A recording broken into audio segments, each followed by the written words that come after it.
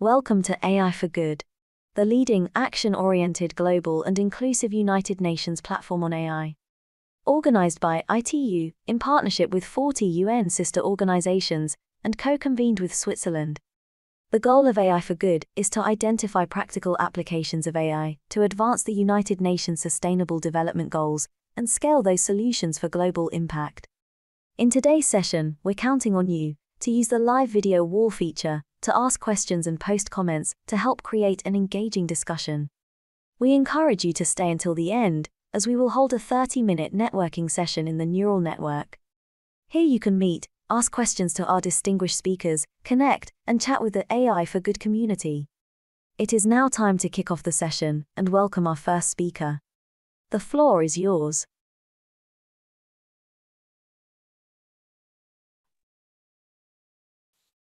Thank you, and welcome to this webinar.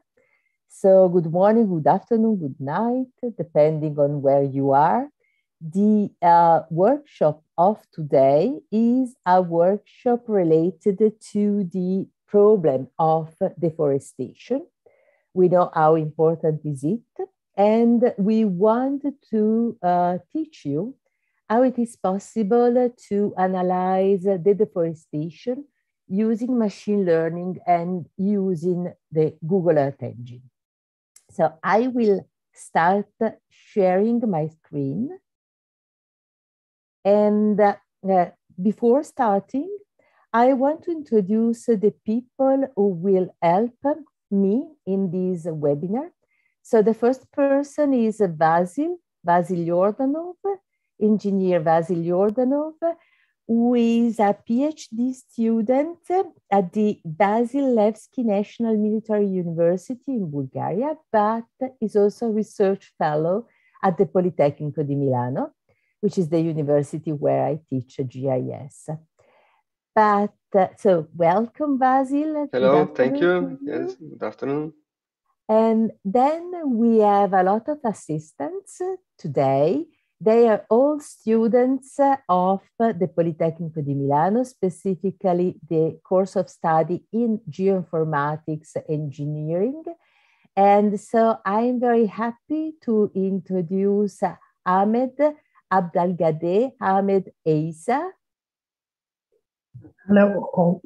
Hello, Ahmed. Thank you for being here.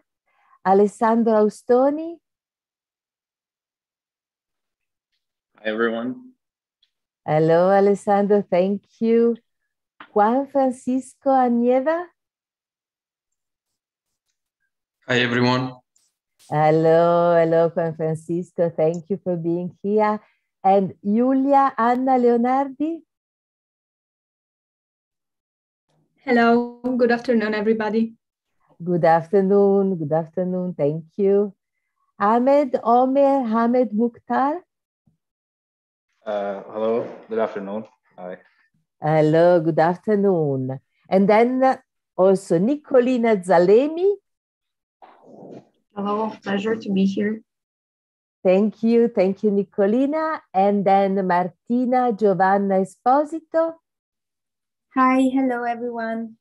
Hello. And last but not least, Ahmed Mohamed El Tahir Yassin. Hello. Hi, everyone.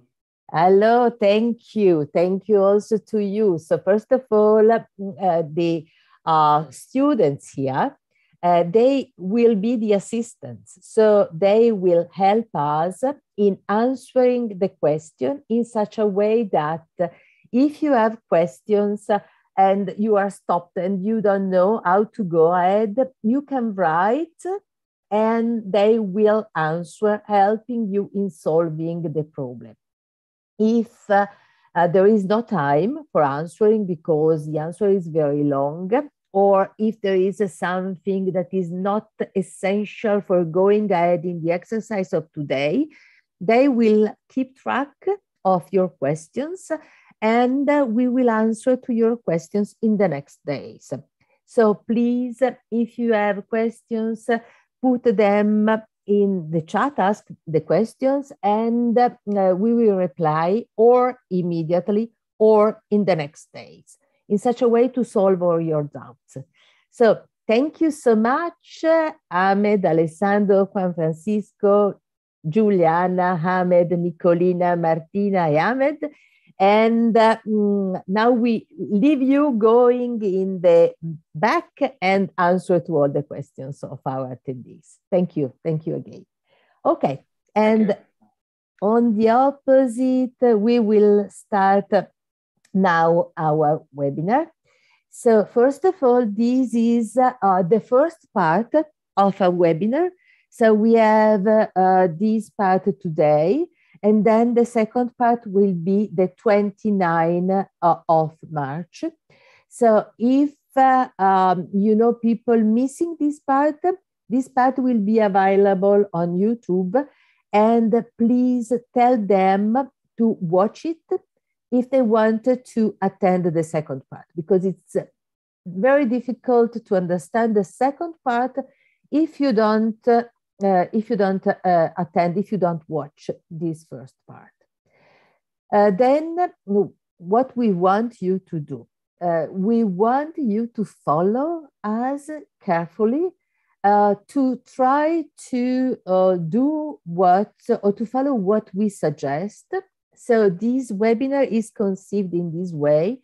Before I explain you what we want to do, and I show you on the slides what we want to do, and then I leave the word to Vasil, and Vasil will show you how to do that in Google Earth Engine.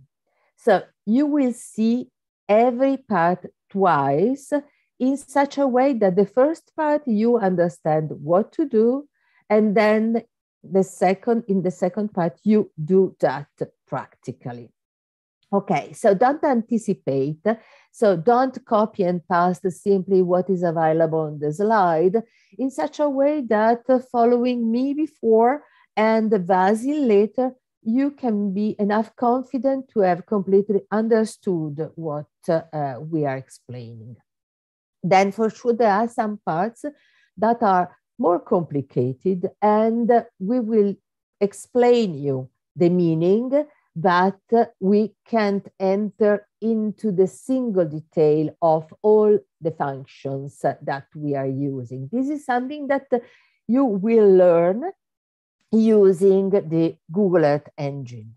But what we can assure you is that if you follow the webinar, in the end, you will be able of replicating what we are doing also in the other parts of the globe.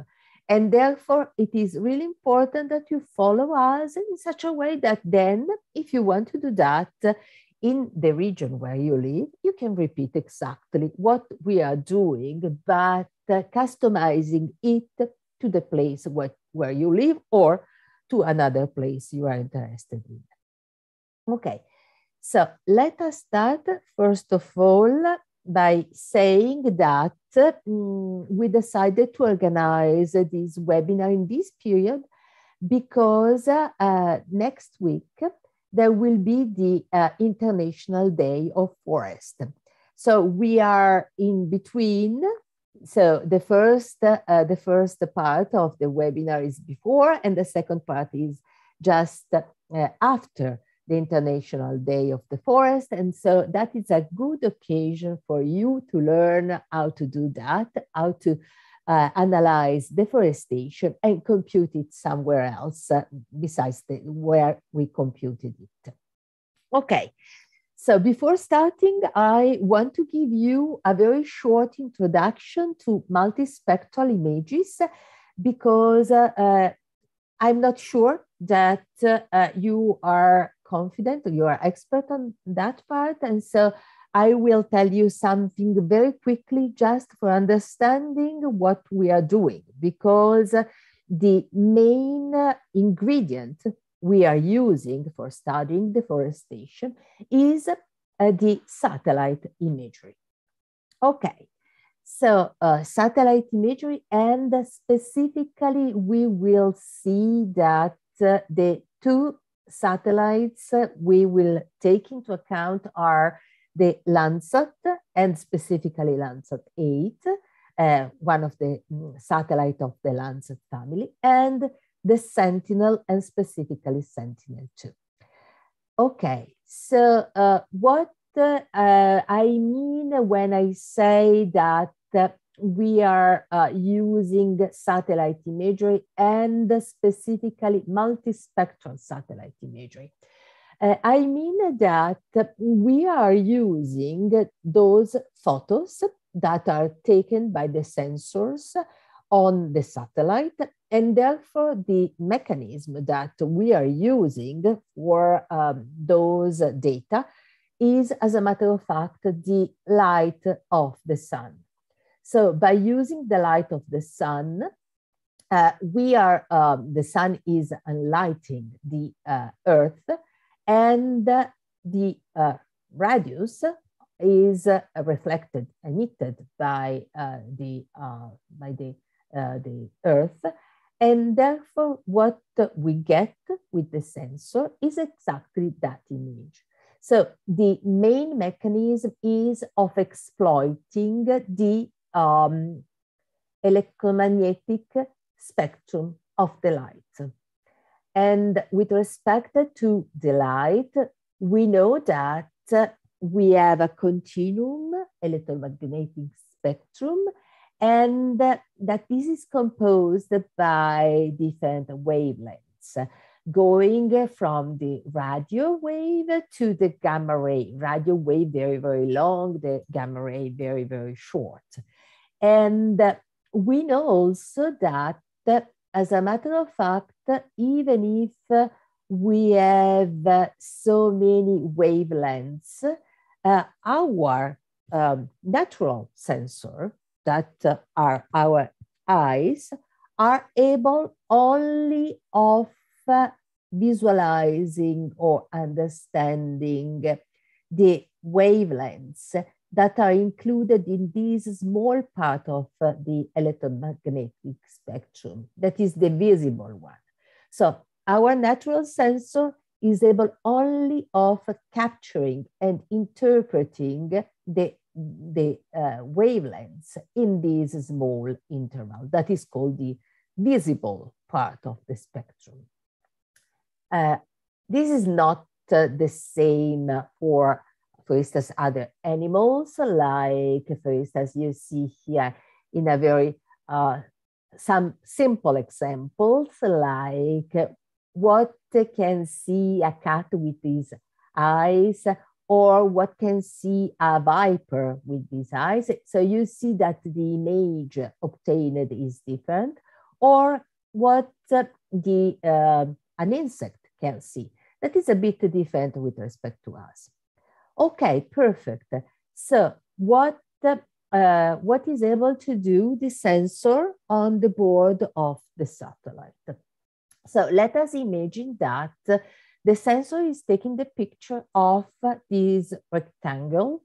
And just for simplify, let us imagine that here we have water, which is the blue part. Here we have soil, which is represented here by the color red. And here we have a vegetation, which is represented by the color B. And you see here the satellite taking this picture on the terrain. Okay, so every material is reflecting in a different way. So if we check what is called the spectral signature of every material, we see that as a function of the wavelength, these reflectance, so the what is reflected by the terrain, changes depending if it is water, or if it is soil, or if it is vegetation. Obviously, now we are considering a very basic case, very different each other. There are generally things are a bit more shadowed. Anyway, let us suppose that it is in this way. So what we are using I said, are the two satellites or the sensors on the two satellites, the Sentinel-2 and the Landsat-8. Instead of having the possibility as our eyes only to see the part related to the visible part of the spectrum, these two satellites have onboard sensors that are able also of capturing the reflectance in other part of the spectrum. So they have, as our eyes, the blue, green, and red, which are in the visible part of the spectrum. But you see that they have much more possibilities also outside the part related to the visible part of the spectrum. And therefore, at this point, if we have different bands that can be captured by the sensor on the board of the satellite, it means that, like, for instance, the first band, you see that the values are almost similar to each other, and the possibility of distinguishing is really related to the precision of the sensor, so the detail the sensor has with respect to the unit of measurement. But if we consider the band 2, you see that the spectral signature of the three elements is very difficult. It's very different, and that happens also for the band 3, where we, for instance, don't have water. Okay, fantastic. So let us consider the what we get as a spectral signature or as a number here corresponding to the three different bands.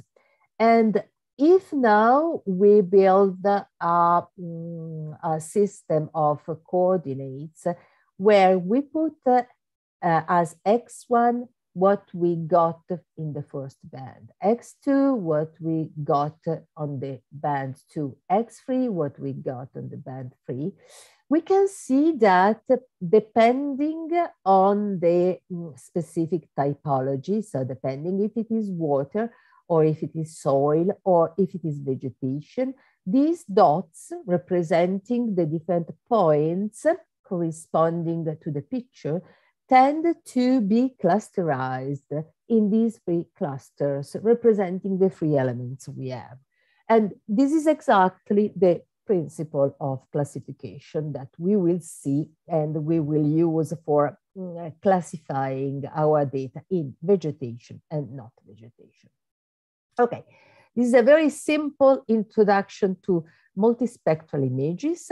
Then the second element that we will use is Google Earth Engine. Okay, so first of all, Google Earth Engine has the possibility of combining a lot of data. We will see how many data are available, but then we have the possibility of using algorithms that are already implemented to add our algorithm. And we have the possibility also of using it for applications or developing new applications. Earth Engine is available for commercial use, but it remains free for the academy and for research use.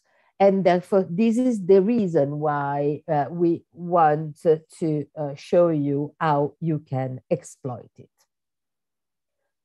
Okay, so speaking about the data, we have that the Earth Engine catalog, data catalog, is very, very rich.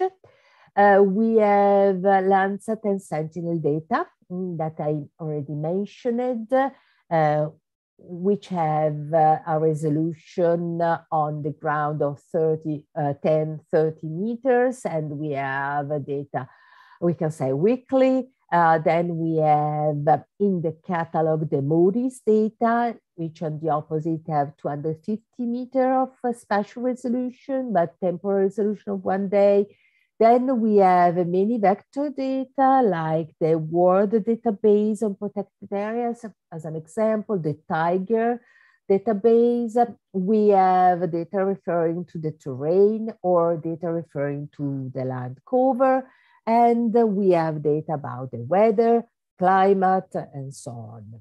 And then besides that, we can also upload to the platform our vector or raster data.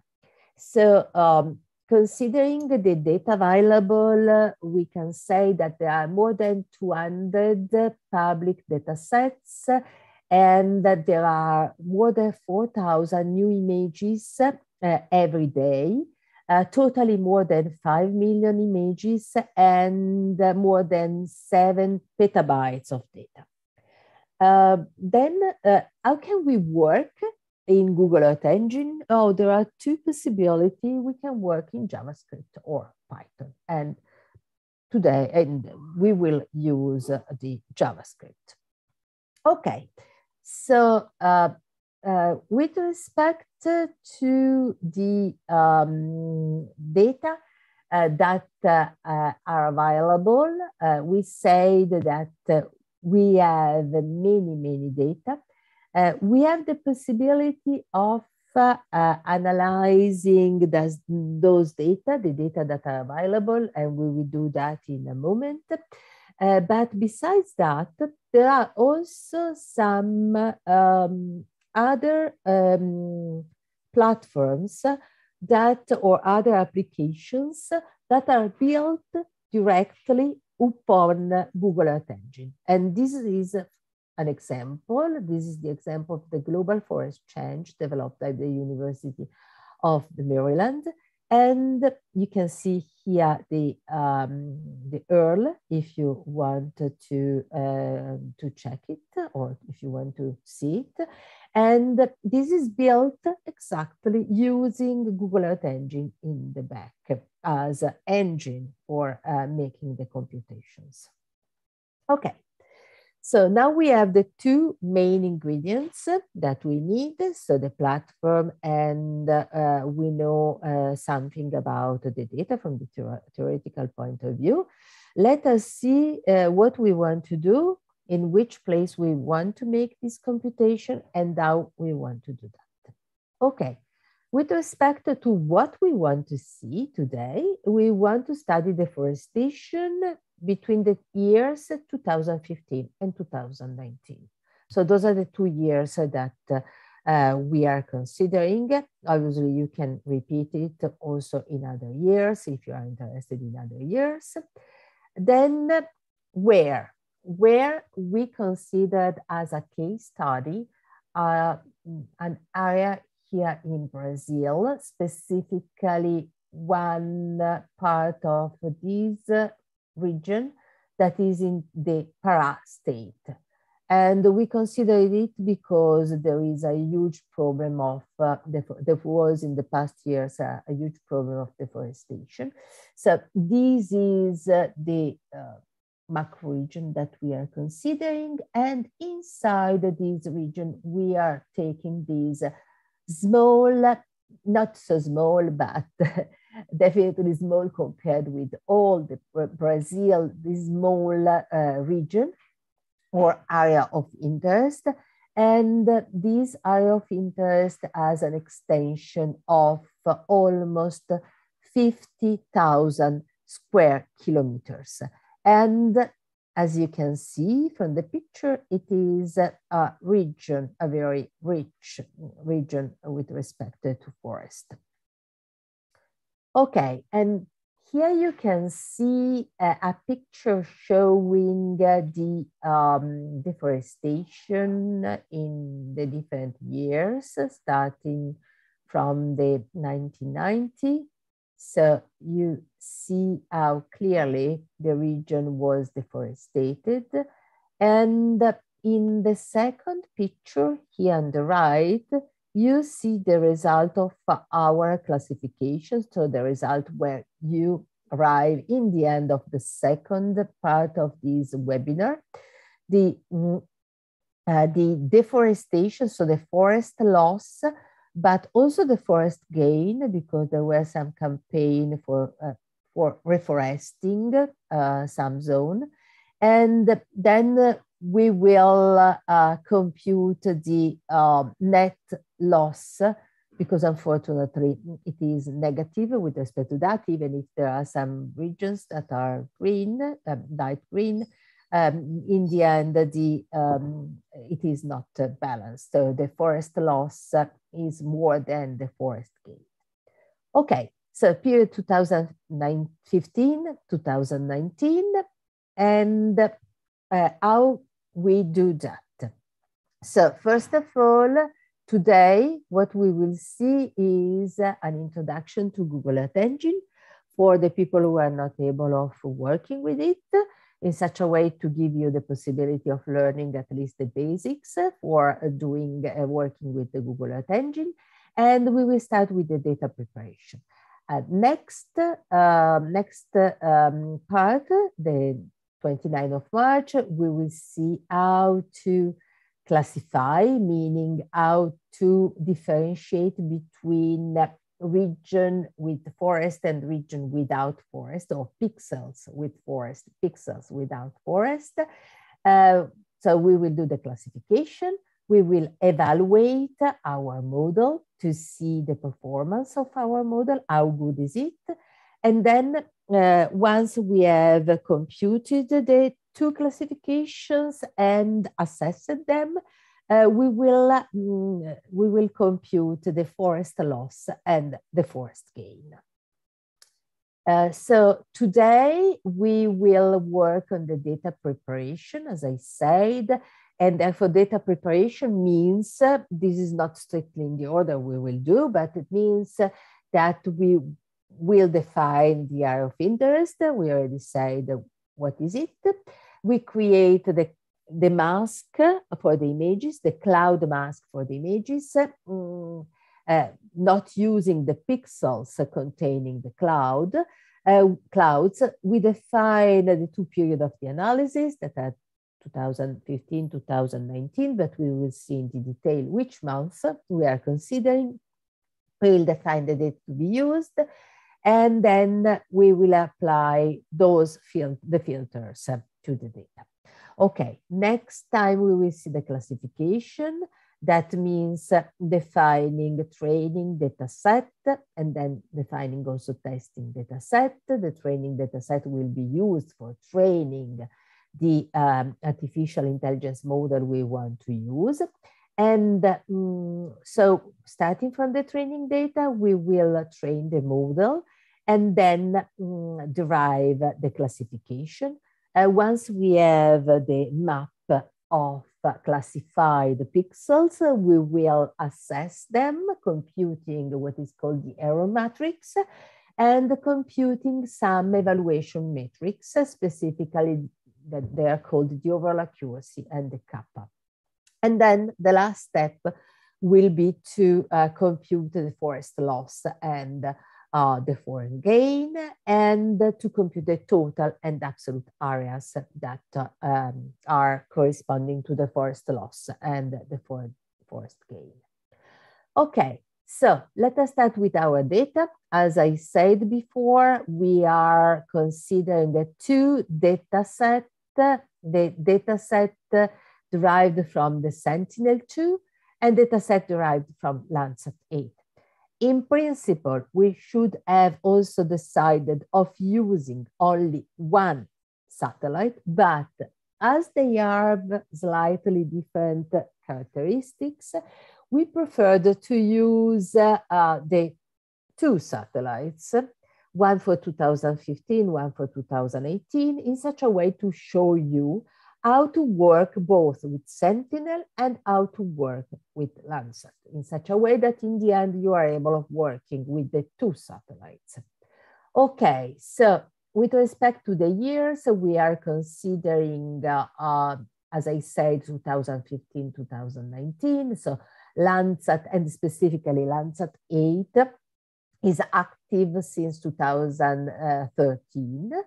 It has a spatial resolution, so the pixel on the ground is 30 meters of size, and we will use the RGB, the red, green, blue band, and the near infrared band for our analysis.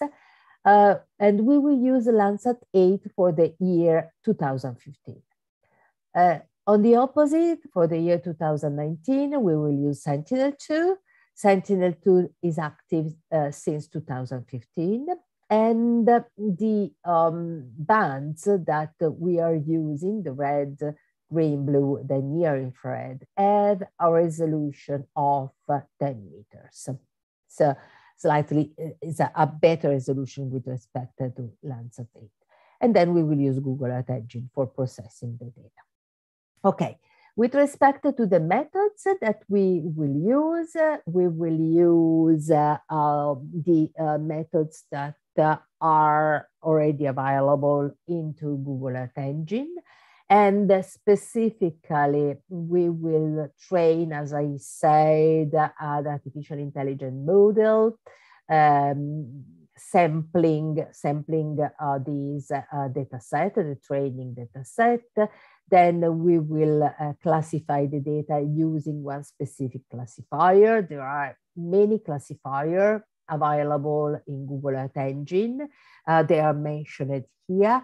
They are both unsupervised and supervised classifier. Unsupervised means that we don't need the training data set, but we decided to use a supervised classifier, and specifically among the different supervised classifier, we verified that the best in our case was this one, RF, which is random forest. So we will use random forest, but once you have the data prepared, if you want, you can use also the other methods, just check how to use them.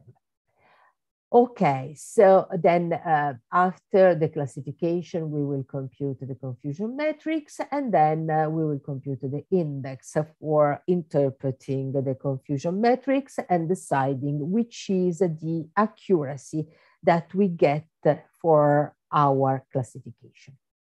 Okay, few words about Google Earth Engine. This is the interface of Google Earth Engine, and you will see it better again with Vasil, because we now are entering in the practical part. The theory is behind us. And so this is the interface. We have one part that is related to the map.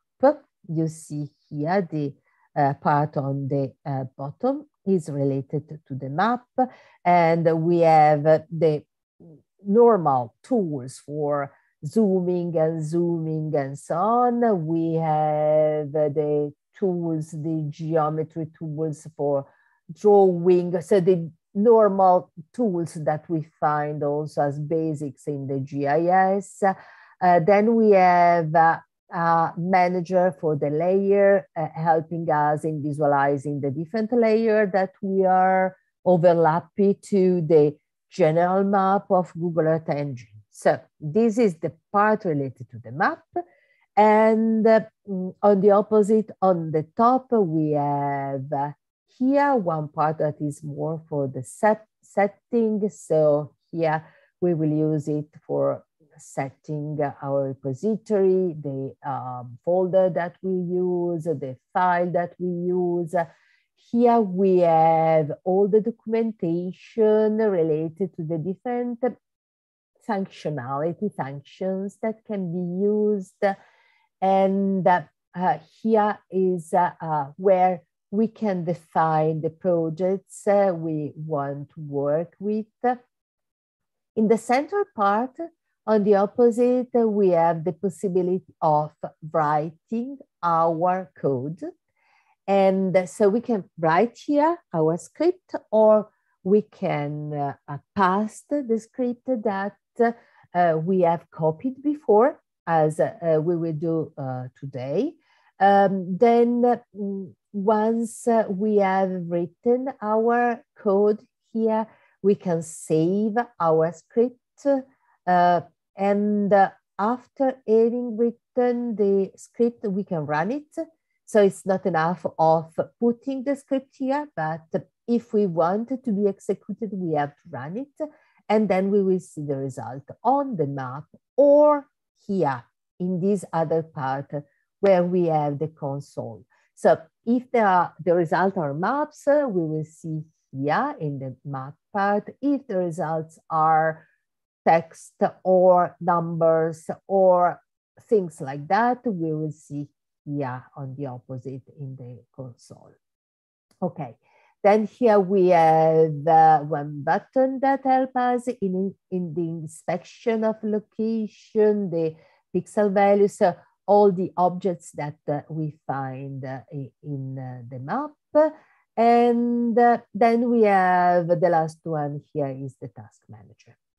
Okay, just for concluding, the other part that is important is this one, this search for data on the top of this part of the code editor, because we will click here for searching for the data.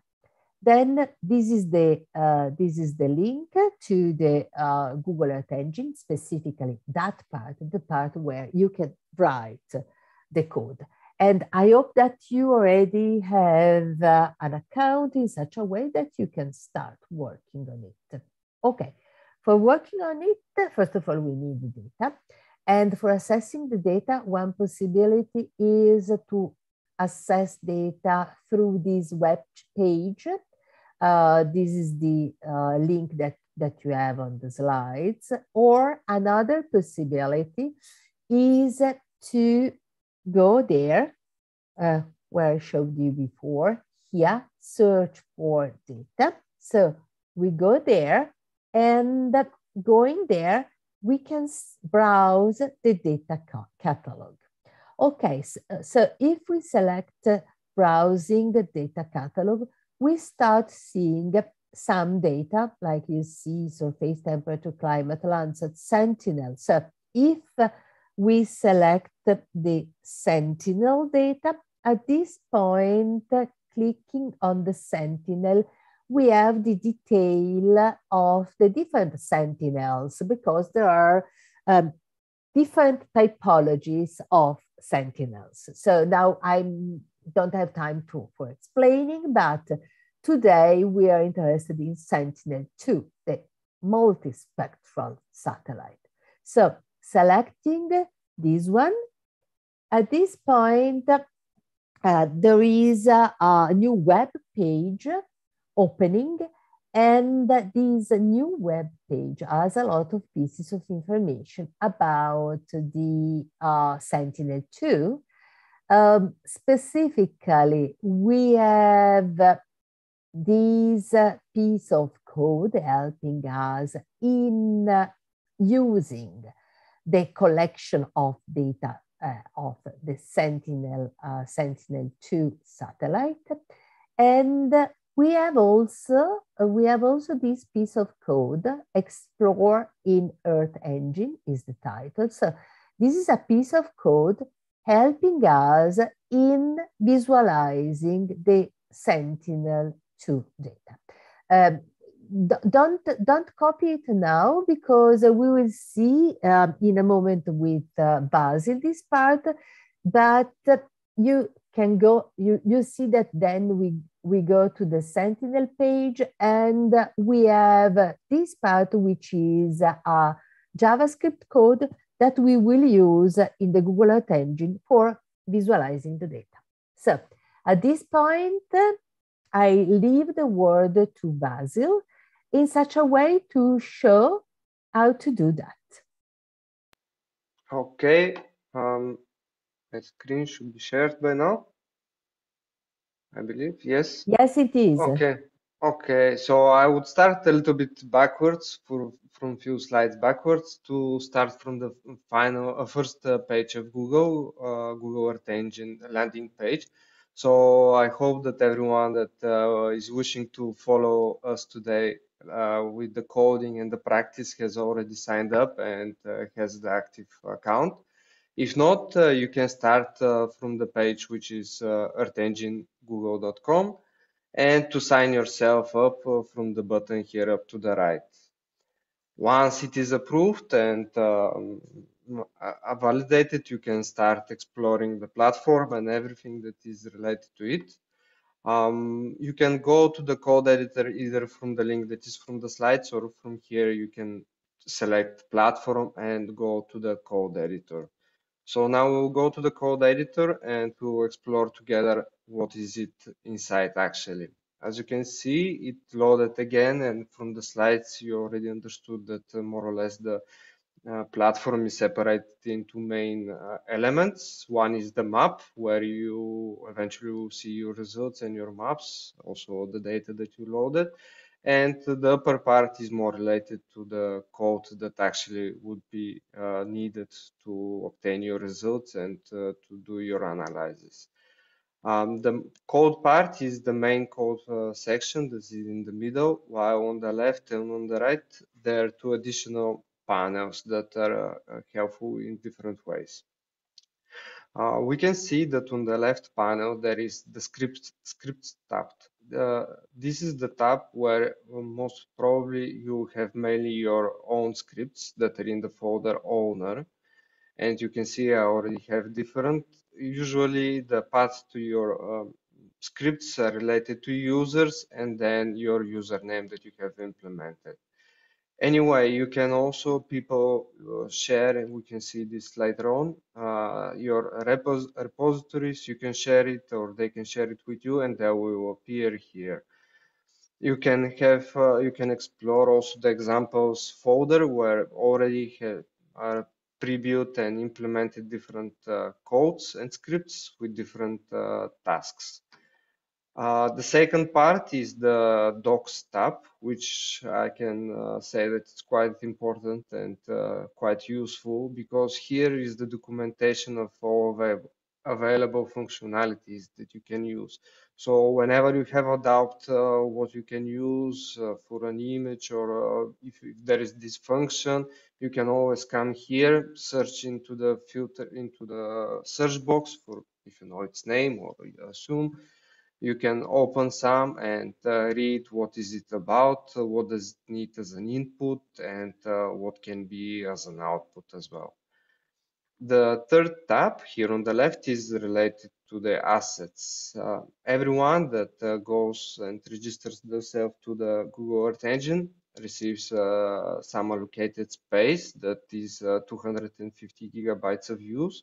You can change it, at least mine is this much, and it's already less than 50%.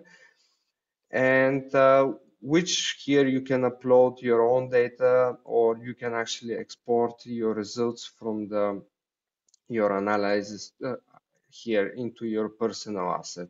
Of course, when there is some your information or data in your asset, you can then share it with other people that can use it or can further modify it.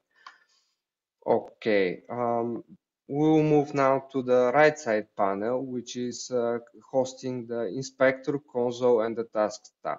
We'll start with the console because it's the other main tab that is going to be mostly used. Mainly here you see your results that are not related to some images or maps.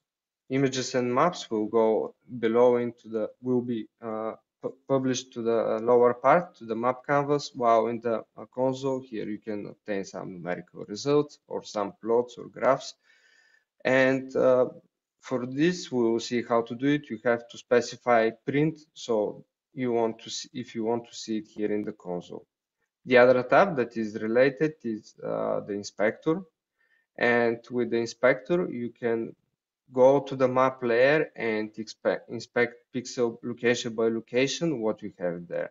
For example, now if I click here, I'll get the result. As a result are the coordinates and the zoom level and at the scale that I'm looking at this map.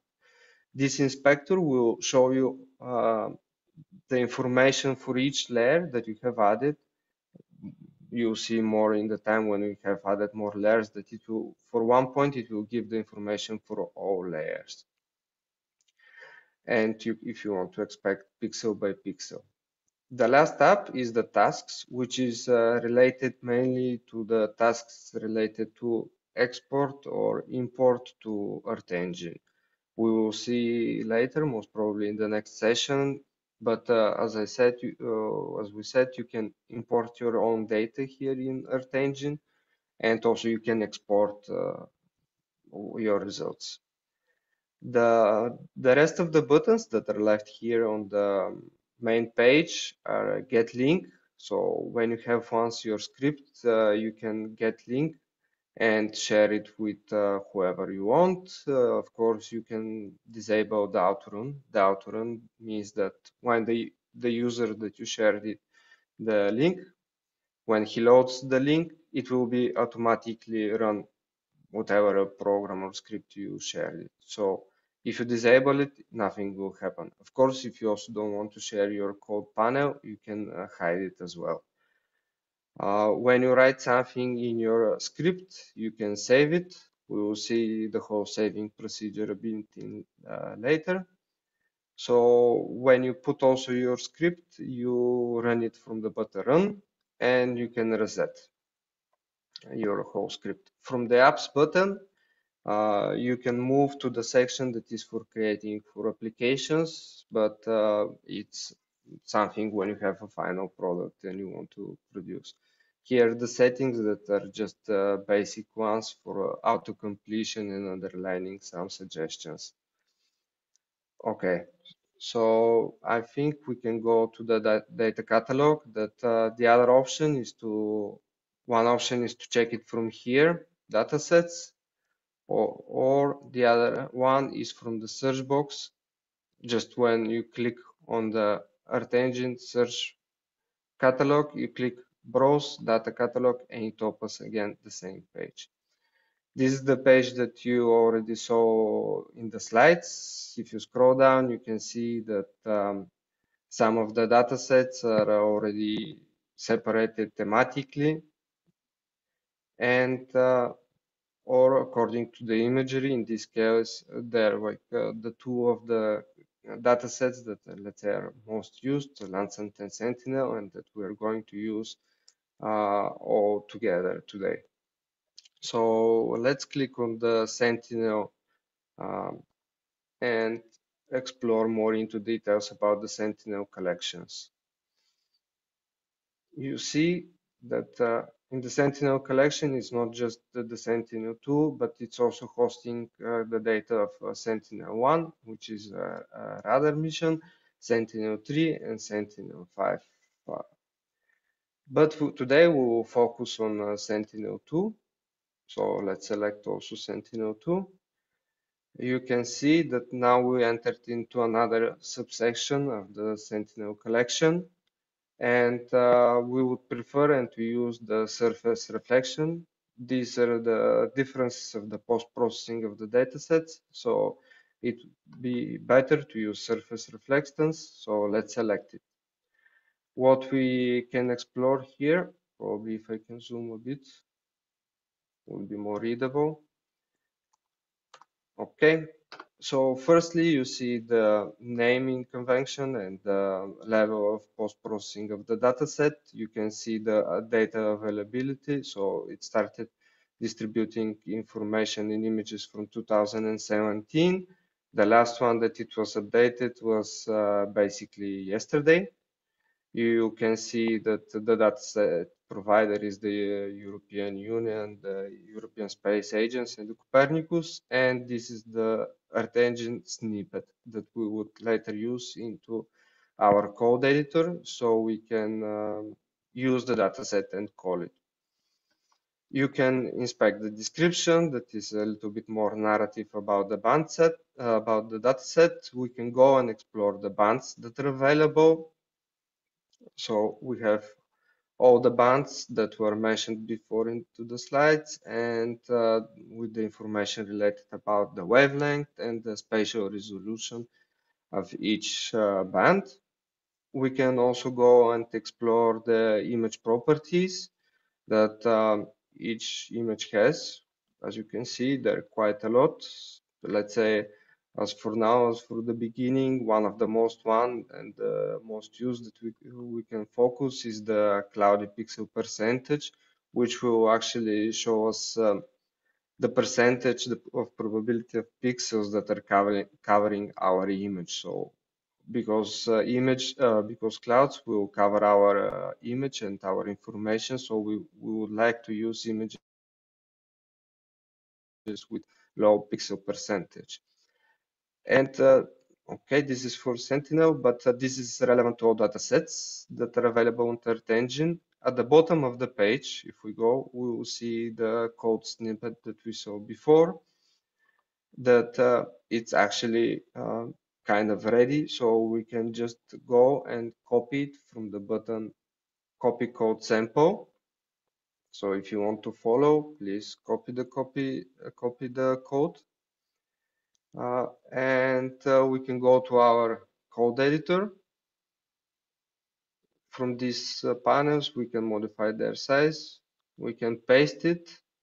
And now we have the code that was in the data catalog suggested.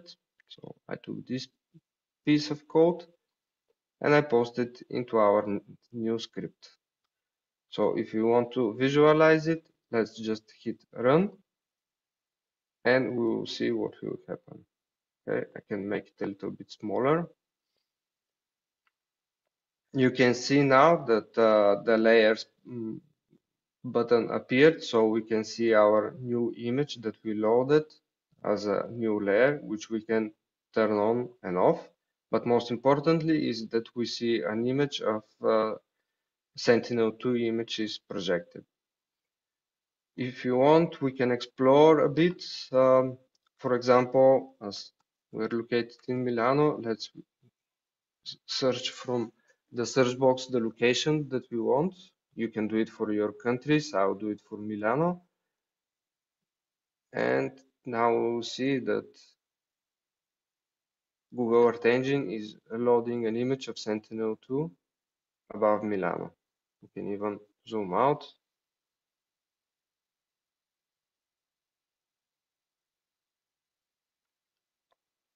So just to explain you, this is a composite image of Sentinel-2 for the month of January 2020. You can see the city of Milan in Italy. You can see the Alps that are snow covered. Okay, we will go more into details of the code later on. So if you want to inspect a bit for your countries, if you want, we can put Italy. And okay. Okay, so I think we can proceed with the slides. Okay, so thank you, Vasil, and I hope you were able of following Vasil in this first part. So let us start working now that we have understood how to work with the interface. So first of all, we can start setting up a new workspace, and therefore we can create a repository. This repository will be a Git or Git repository. And so you see, for instance, in this case, the user is Vasil Yordanov, and he created the repository workshops. Then inside the repository is something that you find here where there is the button scripts, and there is this new appearing, and you see that there are three possibilities: repository, folder, and file. So definition of the repository, and then you can define the specific folder, like for instance, the specific folder can be, the repository can be the general workshops where we put all the workshops, and specifically the folder we are considering now is the folder deforestation. And then we can define a name for the script that we are creating, so the file, so the script, calling it, for instance, part 1.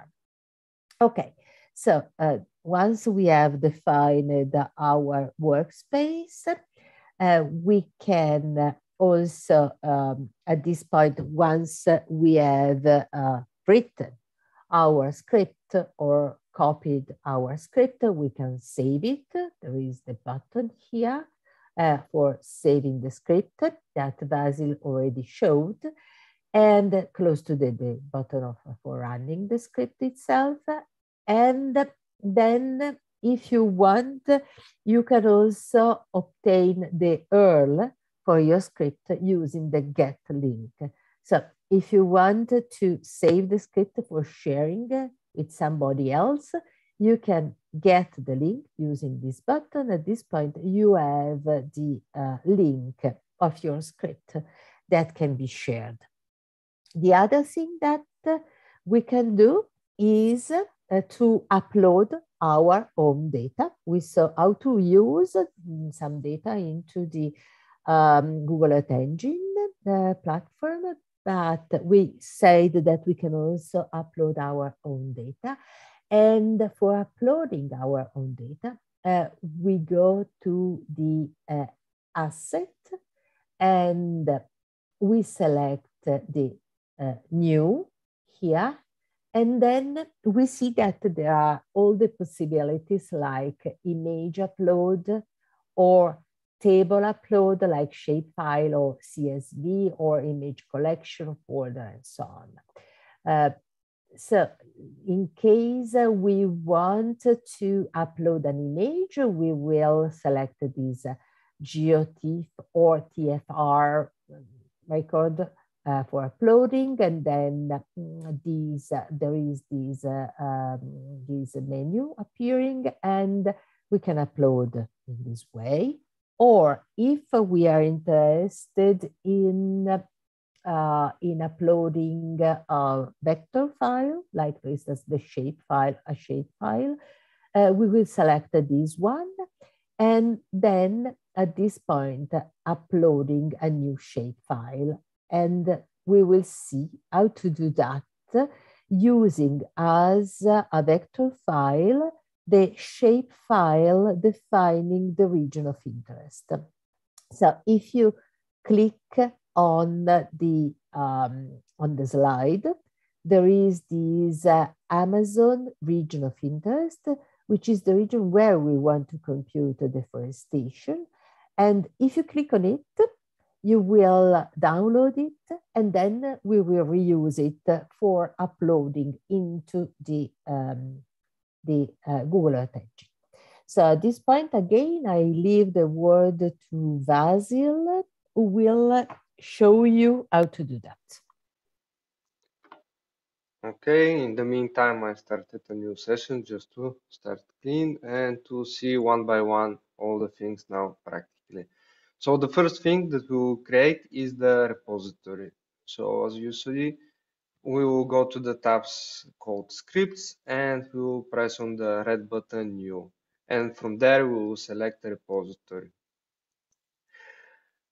You see by default is the path that I already showed you that is related to the user, your personal username that you have input, and now you can create a folder, the repository. So you can put whatever your name you want to be. In the slides it was workshops, so let's create workshops, and then you hit create. I will not create it because I already have it inside. So if I open my owner menu, you see that on the bottom of my list, I have users workshops. Okay. The next step, now if you want, you can directly go to create a script, or if you want to create additional folder, as in this case, I have deforestation, we can go back to the button new, select and create a new folder. You can select the repository that you have already created. So In this case, it is workshops. If you want, I will go again. New folder. You select from the list the repository that you have just created, workshops, and you put the name. In this case, deforestation.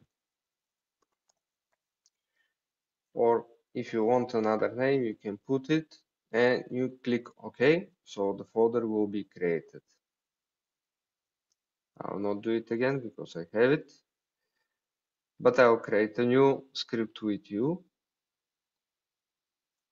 We go to button new, file. We select again the repository that we want, workshops. Here it is important that if you want to put the script into the folder that you have just created, you cannot manually, you cannot select it from a list as it is with the repository. So it is important that you write the folder, deforestation, / and the name of the script that you want. So I can do test script, let's say. So just to repeat again, if you want the script to be inside the folder, you have to manually type the name of the folder followed by a /, so the script will appear there. You can click clean, okay, and the script appears into the folder. You click inside and you are already into the script. Okay, if you opened directly a new code editor, and if you didn't save initially your script and it is written like this new script and it has a star, by the way, the star means that it's not saved, so it's good to do it sometime. So you go to the button save as, and you select again the repository that you want to work in. And this time I will not save it in the deforestation folder just to show you, so I will do it as again test script. Okay.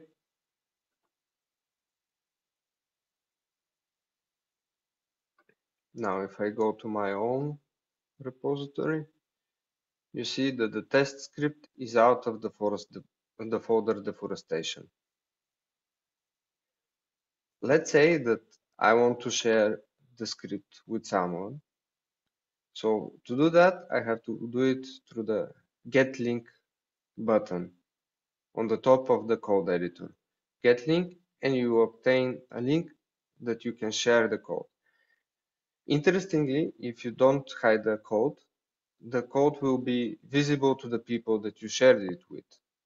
They cannot, if they change it, the change will not appear in your personal script. But if you change the script, it will appear to them each time when it is saved. So you can save an initial version of your code, share it with your collaborators, for example, and each time you add something new and you save it, it will appear to them.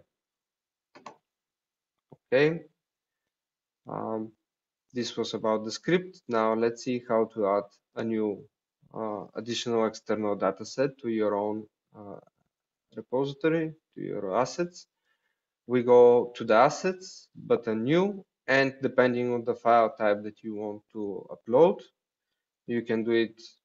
If you want to upload some raster image, you should do it in the GIF, in the TIFF format. You select the image.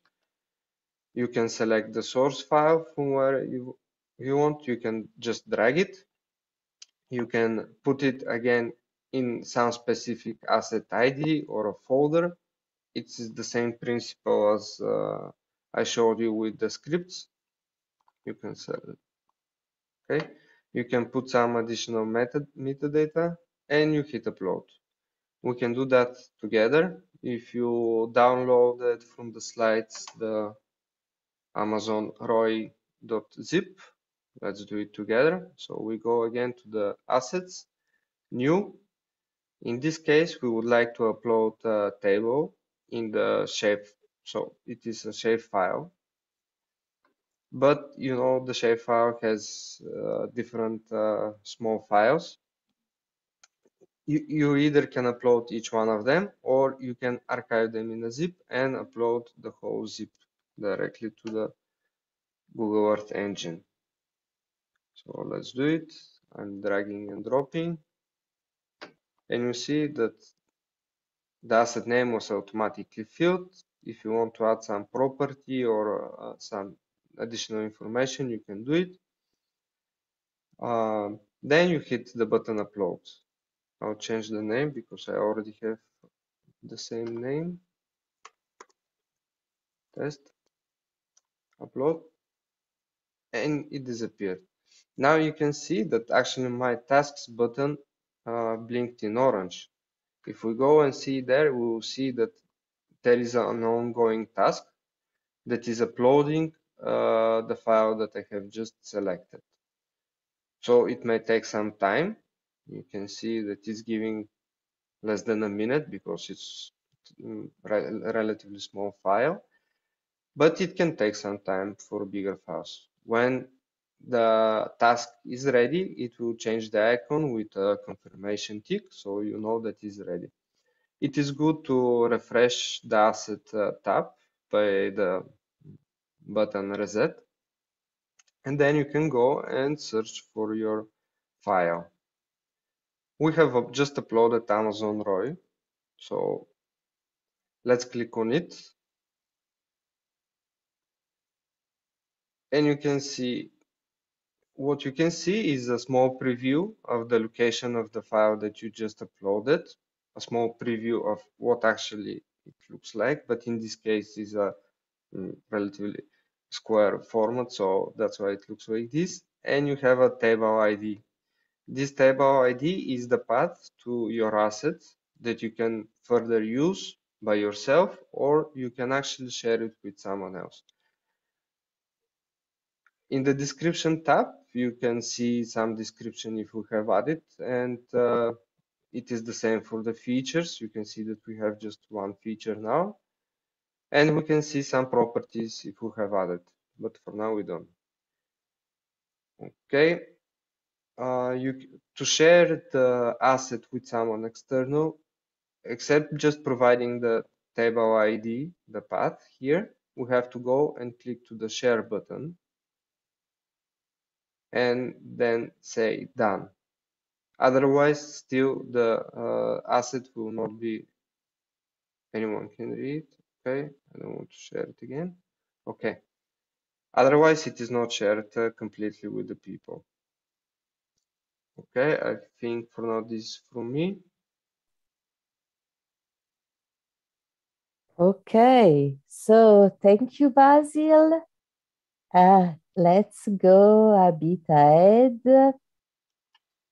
So now we have set up our project, and what we need to do is to see some just a very brief introduction to JavaScript in such a way to understand what we will add later to the script.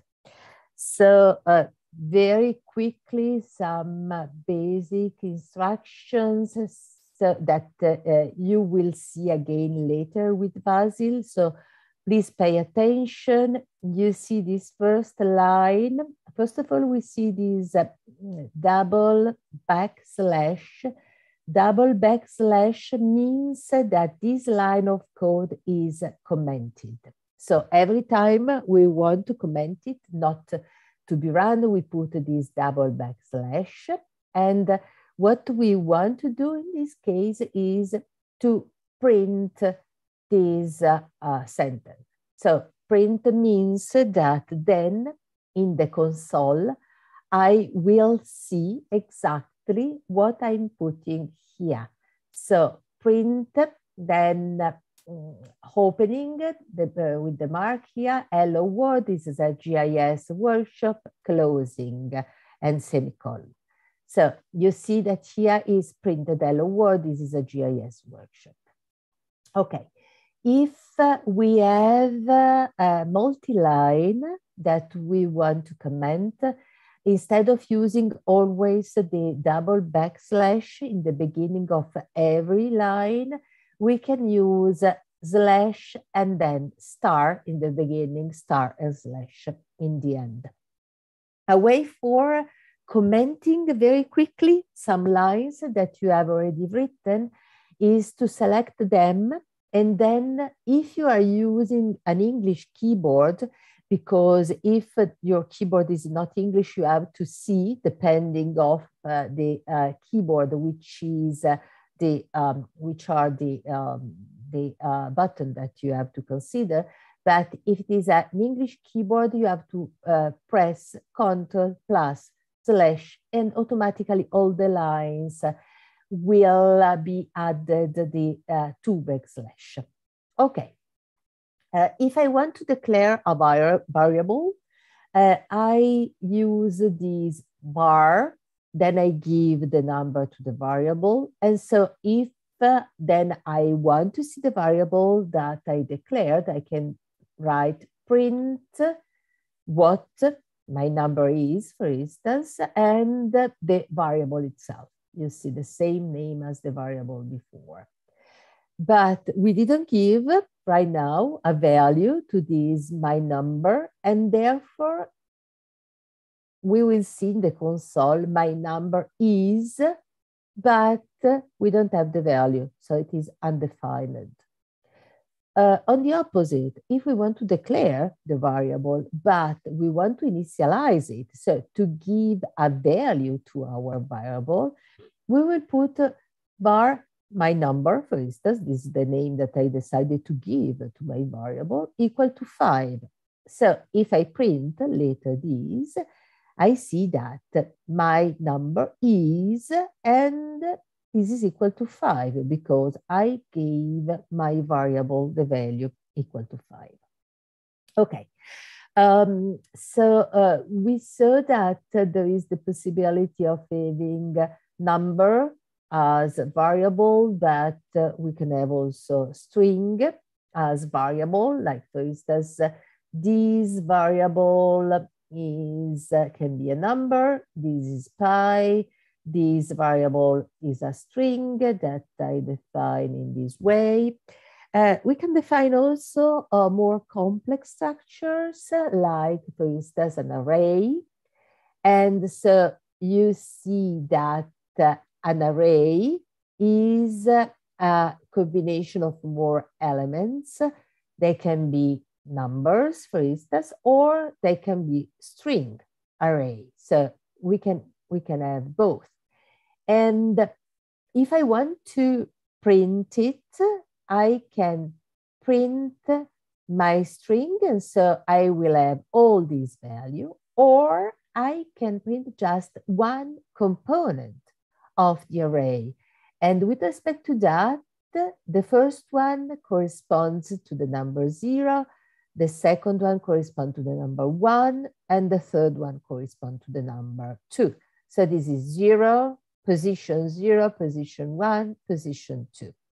So if I write print my string array 0, what I get in the console is red.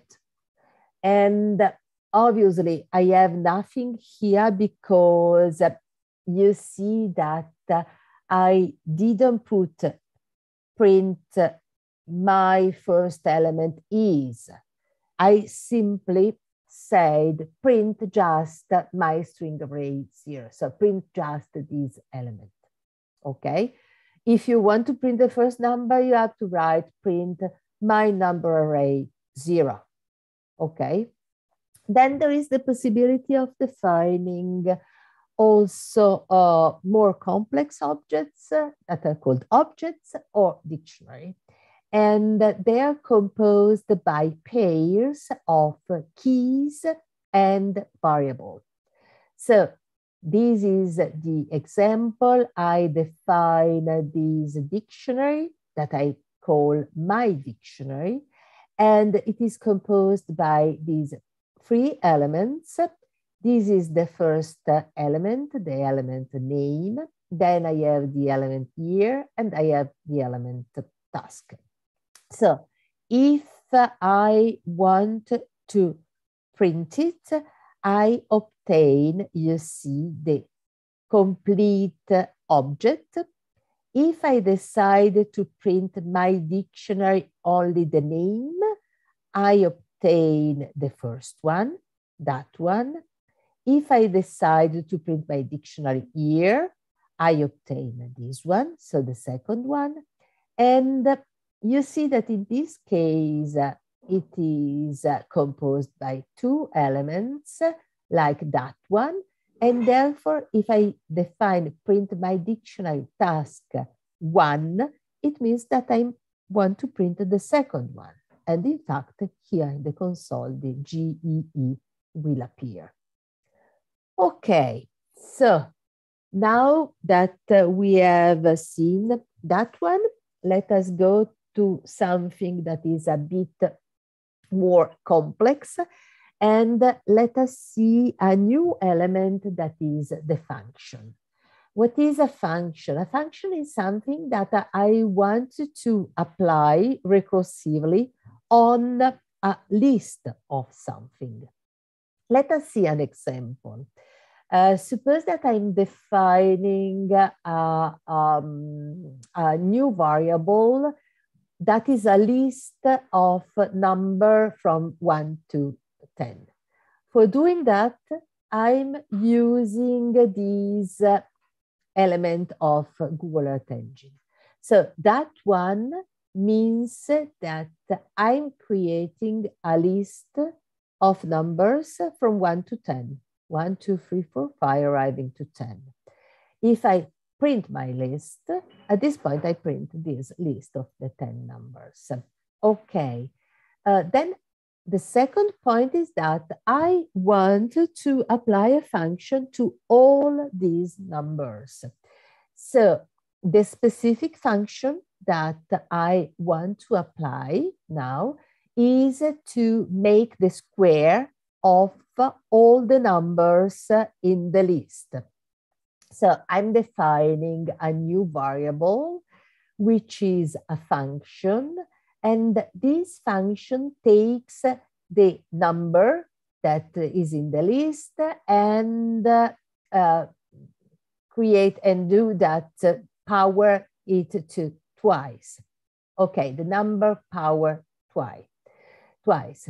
Okay. So once I have defined this one, I can obtain as a result of applying this function, I can call it compute squares. Okay. And at this point, I apply it to the list of my numbers before, and I obtain a new list with the squared number. Then at this point, I can print this list and see the result of my list. Okay. So this is the way of creating new functions. Please pay attention that some functions have to be created, but many functions are already available and we can simply reuse it. If we want to have more pieces of information about JavaScript, there are some links in this page. And so if you want simply to repeat this exercise simply in another region or corresponding to another year, so on, you can do that easily by interpreting what is written in the script. But if you want to do something that is more complicated, more elaborated, you need to learn how to write code using the JavaScript. And therefore, I suggest you to go to this website and learn how to work with it. Okay, so we were speaking before about some object classes or elements that we have already available in Google Earth Engine. And I want just to mention the what are the most used in our case, in case we are dealing with the images for doing something like, for instance, will do classification of the images. Okay, so the ee.image, you find all the description where near to the scripts, there is this other menu, which is the docs, and you find here all these object classes and their description. Clicking on them, you find all the description. What we are using is image, that is an image, image collection, that is a stack or time series of images, geometry, that is an object to represent a vector, feature, that is a geometry with attributes, so not only the geometry, but also the attributes, a feature collection, which is a set of features, and then another object class that we will use is reducer. This reducer is a way to aggregate data. This aggregation of data can be done over time, over space, over bands, arrays, and also other structures. Like, for instance, if we consider reduce bands, it means that, for instance, we are computing something for every band, for the pixel corresponding to every band. If we are reducing with respect to the neighborhood, the result of our function will be to consider the pixels around the pixel where we are computing, or if we consider with respect to the time, suppose that we have images partially overlapping corresponding to different time. If we wanted to compute the mean or the median, it means that we will consider the stack of partially overlapping images for computing the final, result of the reduced image. Okay, then at this point, just to try by yourself, I suggest to work a bit with Vasil and see how it is possible to compute the median.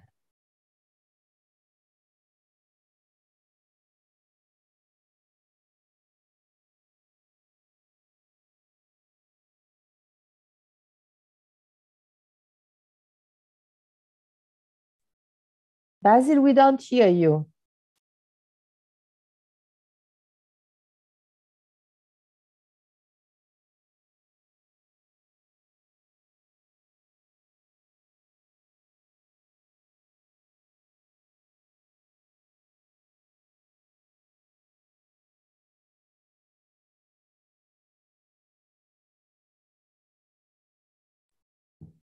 Basil, I don't know if you are speaking, but I can't hear you.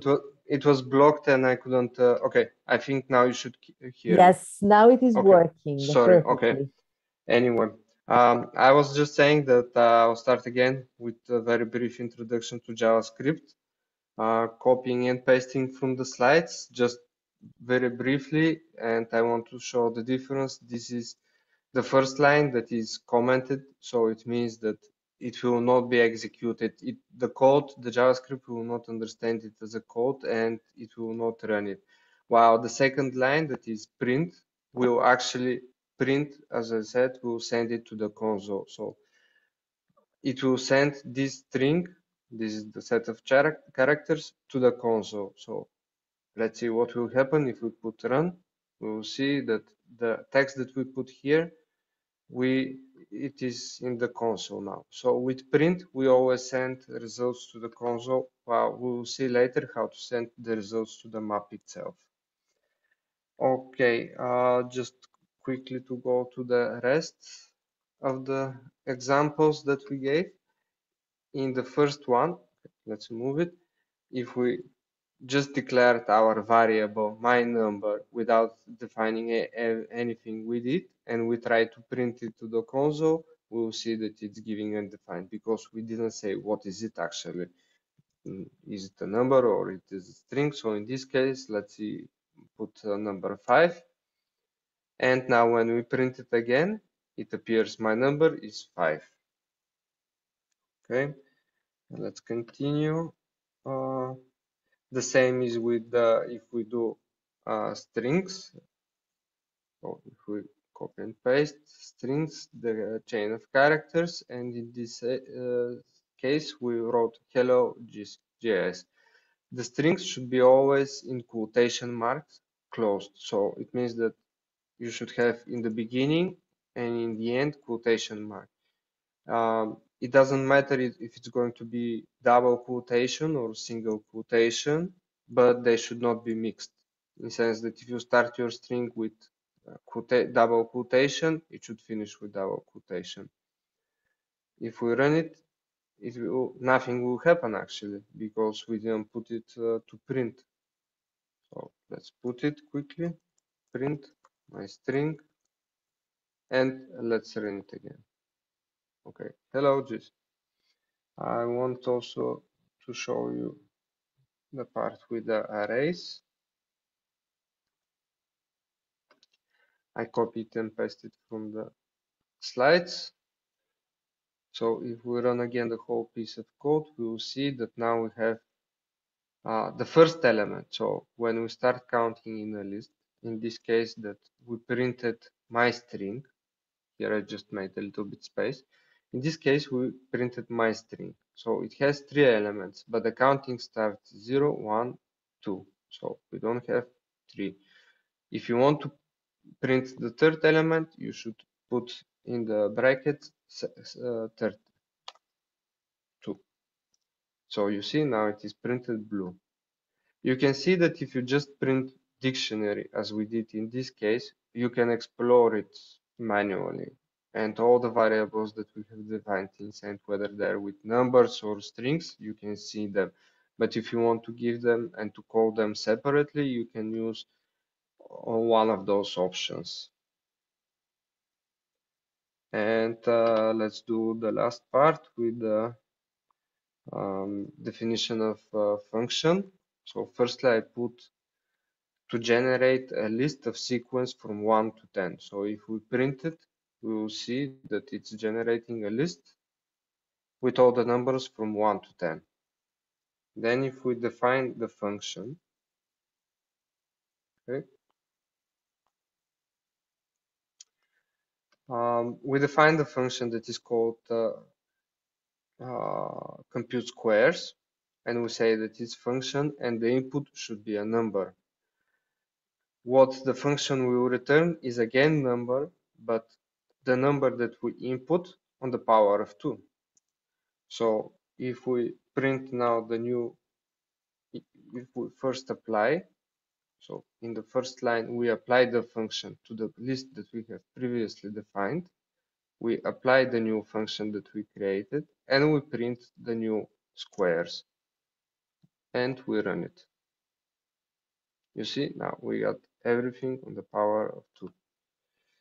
And to see the reducer, I would go back to the script that we created before, the test script.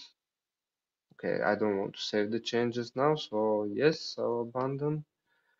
The script that I showed you with the Sentinel-2 images, let's run it. Okay, it's not in Italy. If you see here, we're calling our image collection. And in the end, actually, we are applying a reducer. I'll go more into general procedure in a bit, but just to show you the reducer. We're applying a mean reducer. To apply a median, we have to go to the documentation and search for a median to see how it is. We are working now with an image collection, and we have an image collection median function. So we can see that this is the function that we need. So just to repeat, we go to the docs We know the function that we want to use, and we search for it.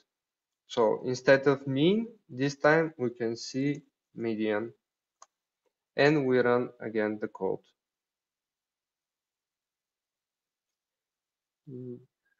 Okay. I think uh, yes, we can proceed again with the slides. Okay. So thank you, Vasil, and let's go ahead with our slides. Meanwhile, I was told that there are some links to this source of JavaScript that are not working. So Vasil, if you can check it. Okay.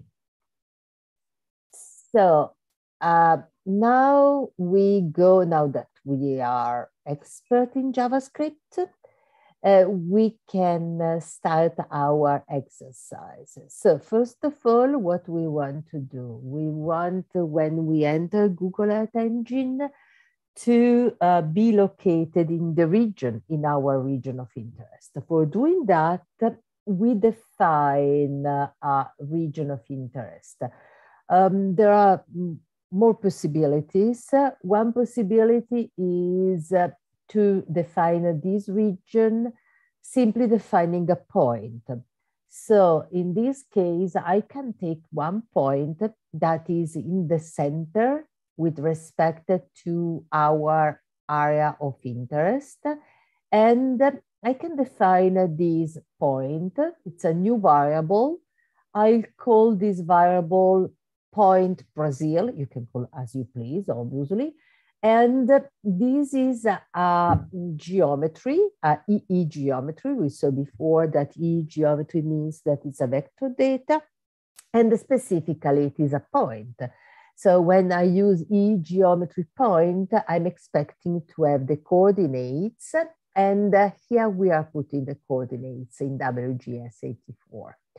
Okay, so once we have defined this variable, the variable point, we can center our map with respect to this point. And for doing that, we use this map with capital M center object, and we center it with respect to this point, this variable, which is point Brazil, and this is the scale. So how many times we want to zoom in and zoom out. So you can see that by changing this number, you zoom or unzoom with respect of the region around the point, around this point that will be in the center of your map. Okay, so this is the way for centering, one possibility for centering my map. And if I want also to visualize or not visualize this point, I can also add a legend for this layer in such a way to see also this new layer that is that can be called, for instance, center of the region, and we know that it is a point. Okay. So that is a first possibility for locating ourselves in the region we are interested in.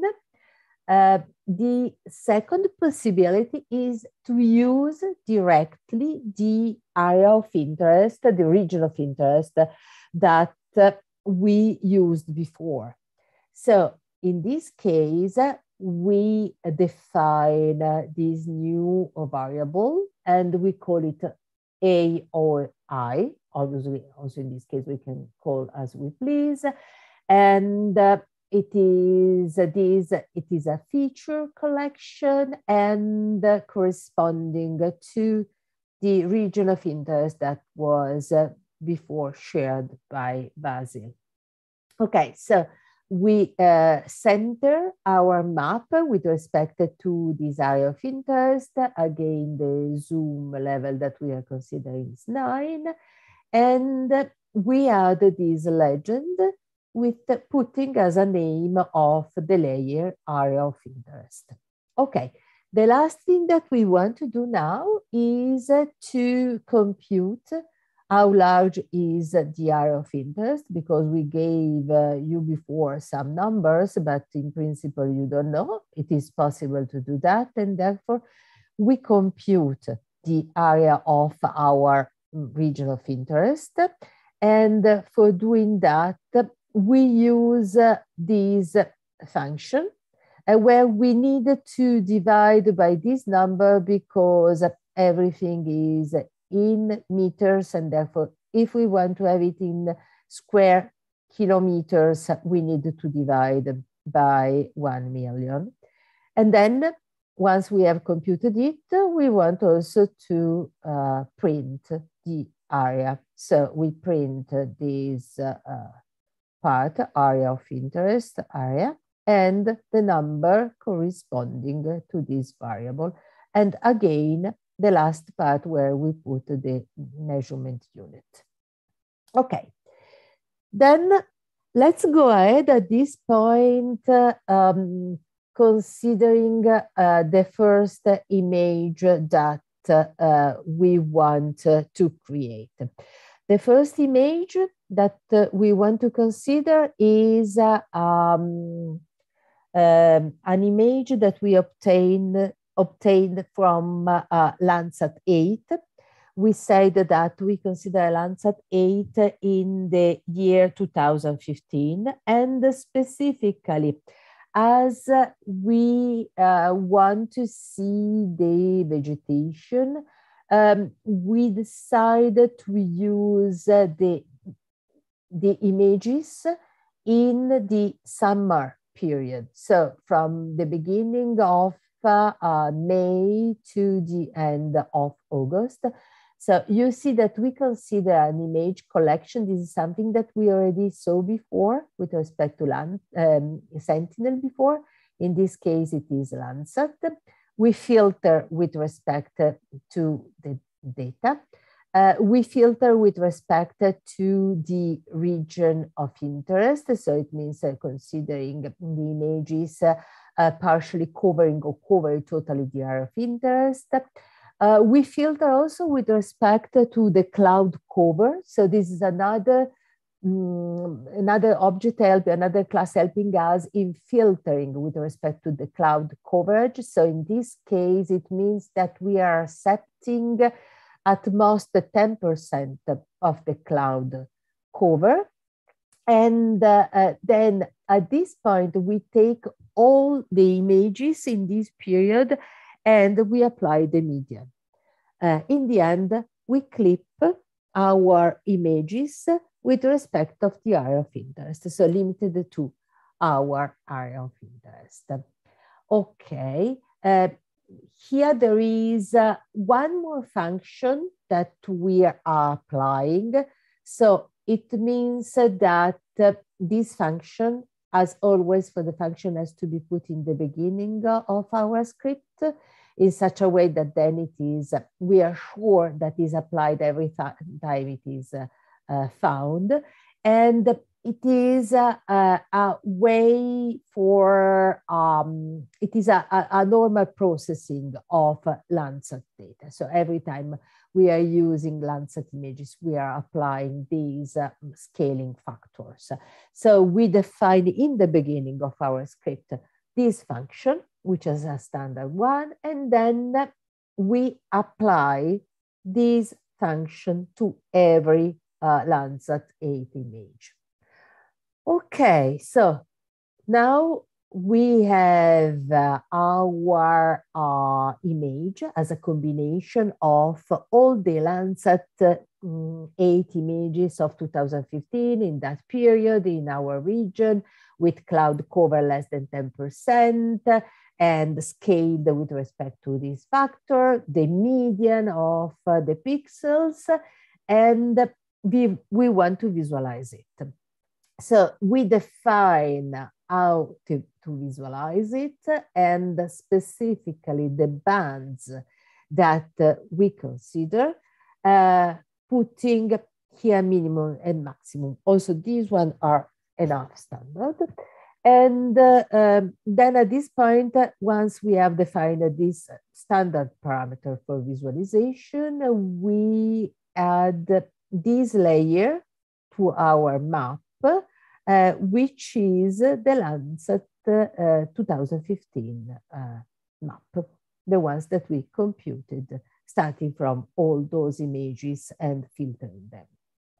Okay, so this is what appears, and this is one possibility for the visualization of our image. We can also decide to visualize the data in another way. So that is visualized in true color, but we can also decide of visualizing using other colors. Like, for instance, one possibility is to use a false color, changing the bands that we are considering. In this case, we are using the near-infrared bands, the red and the green, instead of the red, green, and blue. In this way, we have the possibility of visualizing the vegetation, which is red, because the trees with more chlorophyll, they are reflecting more near-infrared energy than the trees that are not healthy. And therefore, in this case, we see the vegetation, we see the vegetation, the health vegetation in light, in strong red.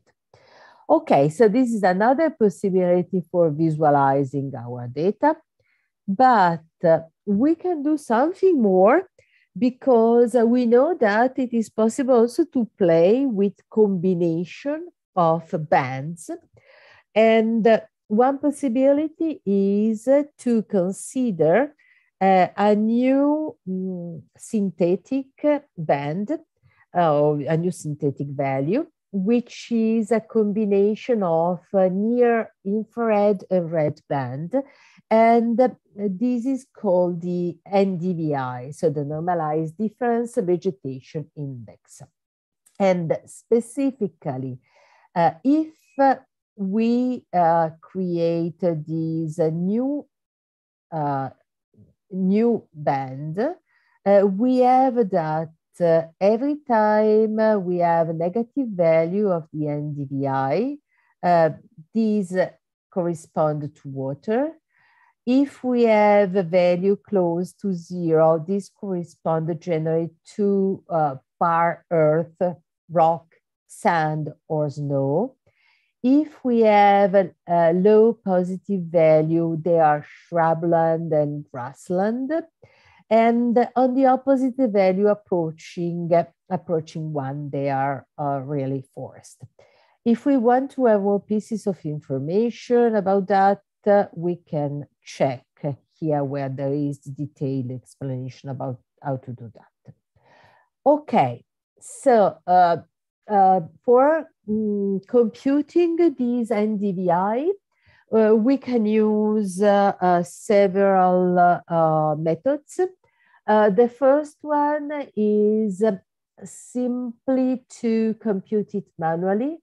So we have the near infrared band, which is this one, the red band, that is that one. And then we compute the new variable doing near infrared minus red divided by near infrared plus red, and we call it NDVI. And at this point, we visualize the NDVI variable that we defined.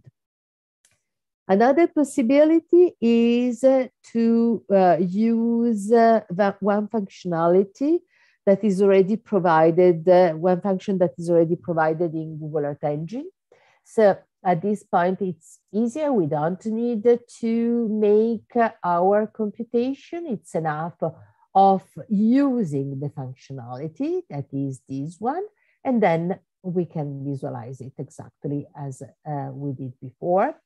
Another possibility again is to create our own functionality doing exactly that.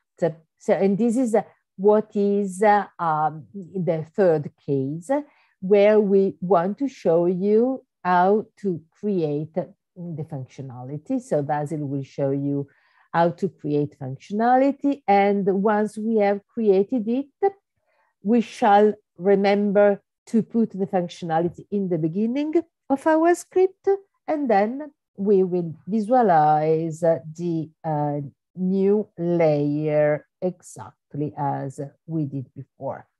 So if we consider the third option, at this point, we have to put our function before defining our variable, and then we have to apply this map to the function that we have defined before.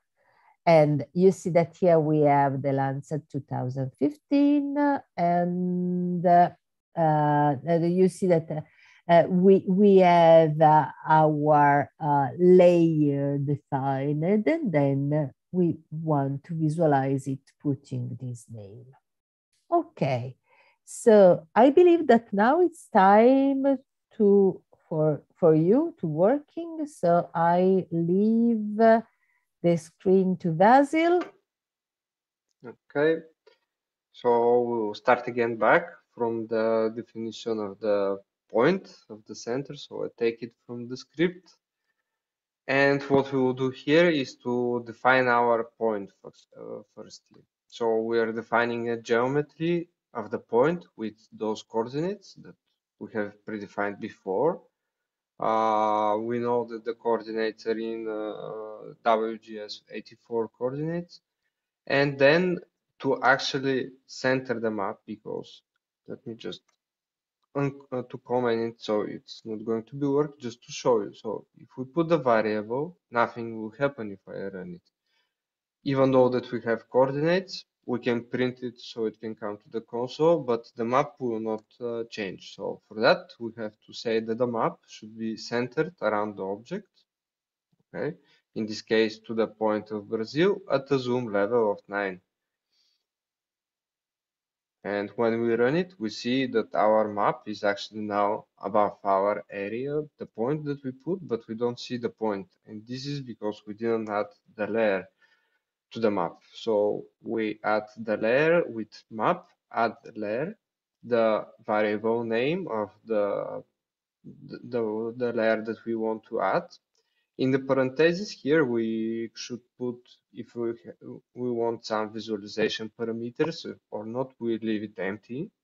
And then in the quotation marks, we add the name of the layer. So if we run it, we will see now that it's loading the center of region as we define it. And here is our point on the map. But in our case, it's more convenient to work with a polygon. So let's use the polygon that we have defined before, that we have uploaded. So for any case, I don't know if you managed to already upload from the tasks, but if not, you can use the polygon that I have already shared, and we'll define it as a new variable called area of interest, AOI, which is a feature collection, and we are providing the path to it. We are centering the object around it, and we're adding it as a layer called area of interest.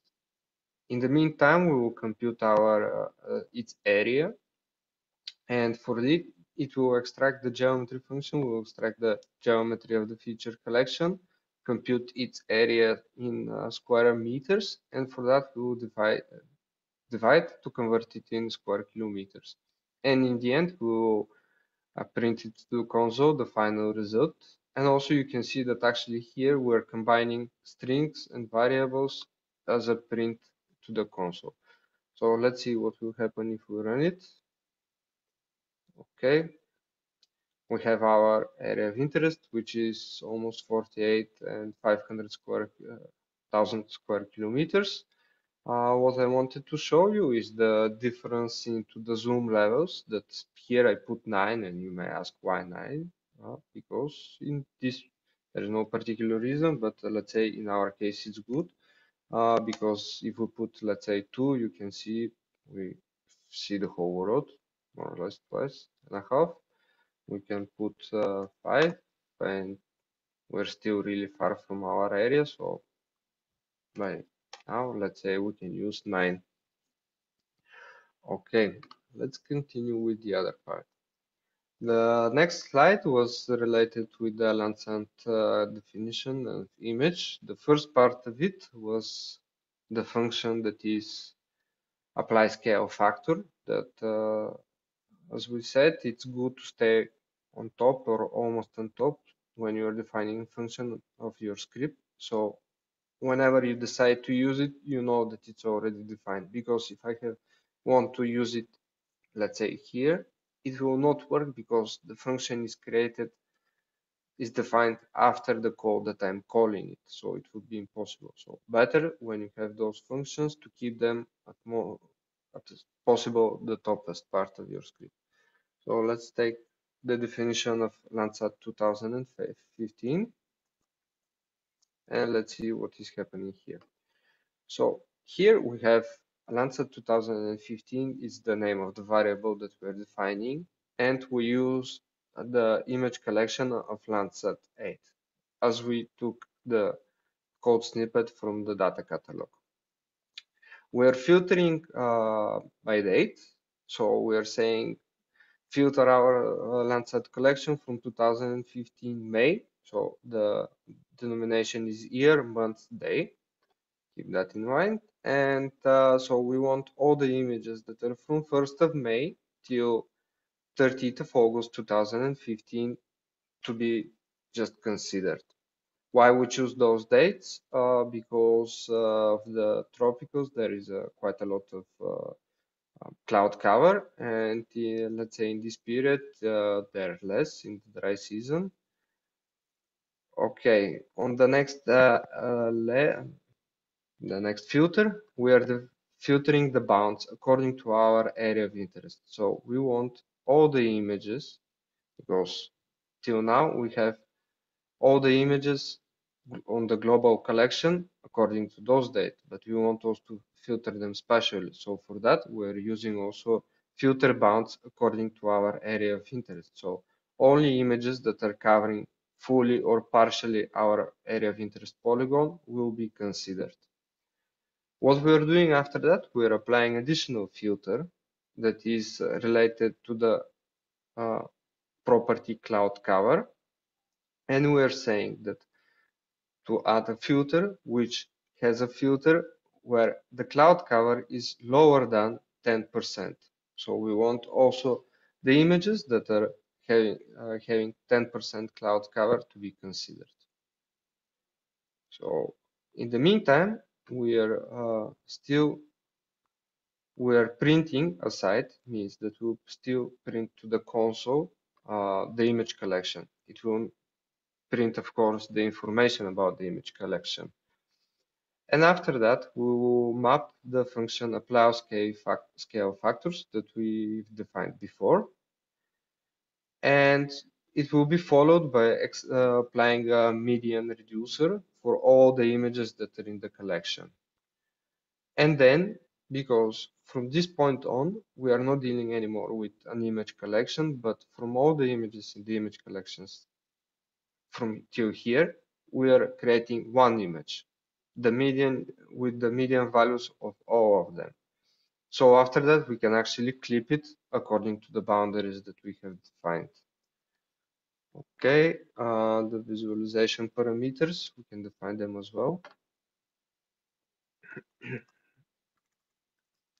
Visualization parameters, we're defining a dictionary with the visualization parameters, and we're defining a property with bands, and we're using just the red, blue, and green band with those values.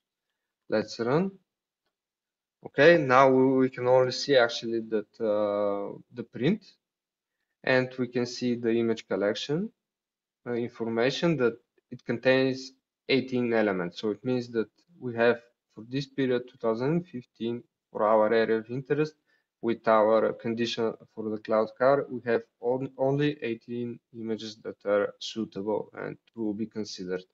So from those 18 images, we have collected and produced only one image that we can visualize using sending it to the layer, and it will be we're sending Landsat 2015 to the map with the visualization parameters we have defined with this name Landsat 2015. Let's see it.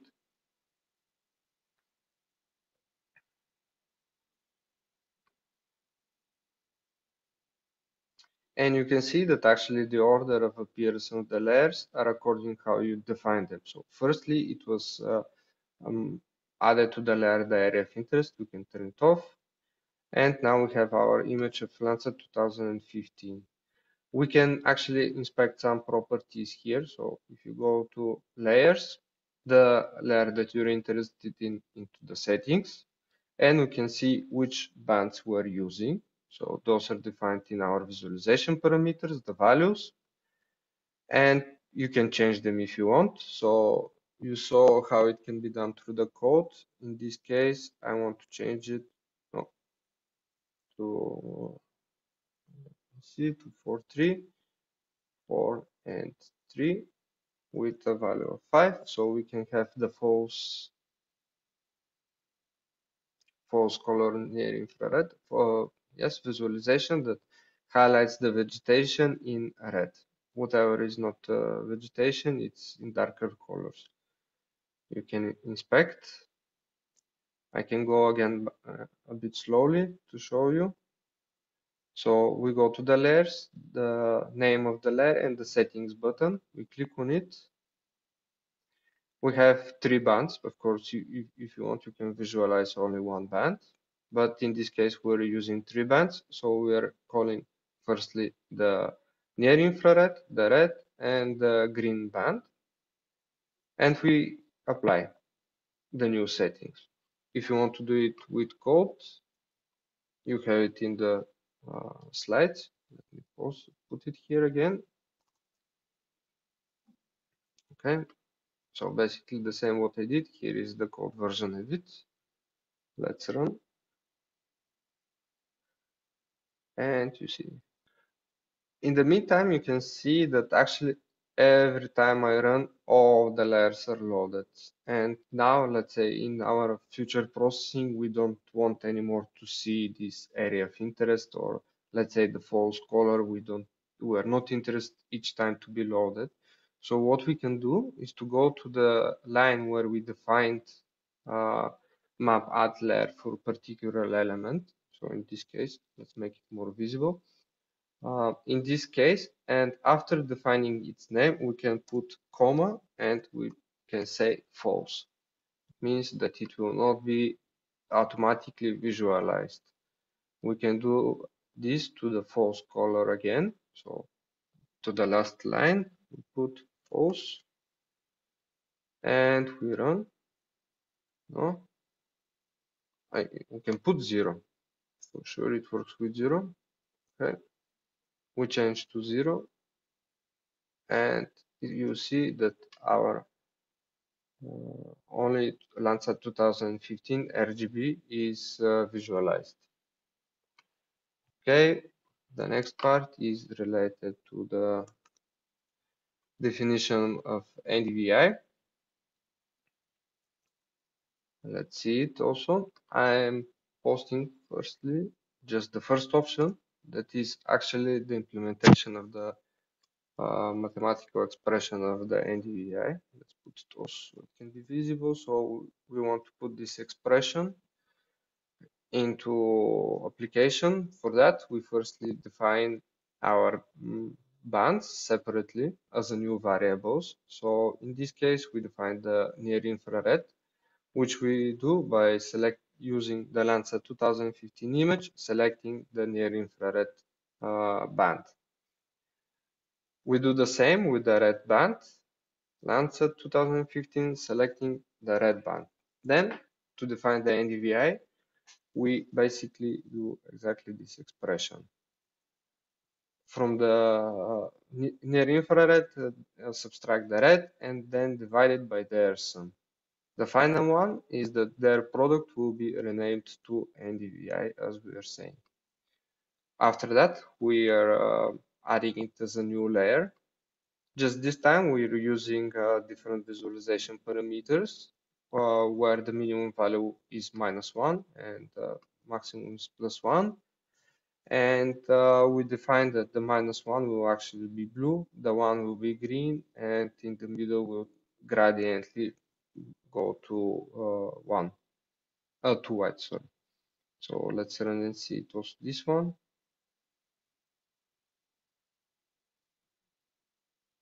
Okay. Now actually our vegetation is even better highlighted. We can see that there is a river passing. Or another option is to actually use, if you think that there is a function that can do what you want to do and you don't need to define everything, you can search for it. In this case, it's called normalized difference for an image. I searched for it in the documentation, I found it, and I can see that the only input is band names, that is a list with the band names. So we do the same exactly. We define the image, we call the function normalized difference, and the arguments are the bands. And again, we are renaming. The result will be absolutely the same. And the last third option is actually we define our own function, but we're using the already done normalized difference function. Why we do that?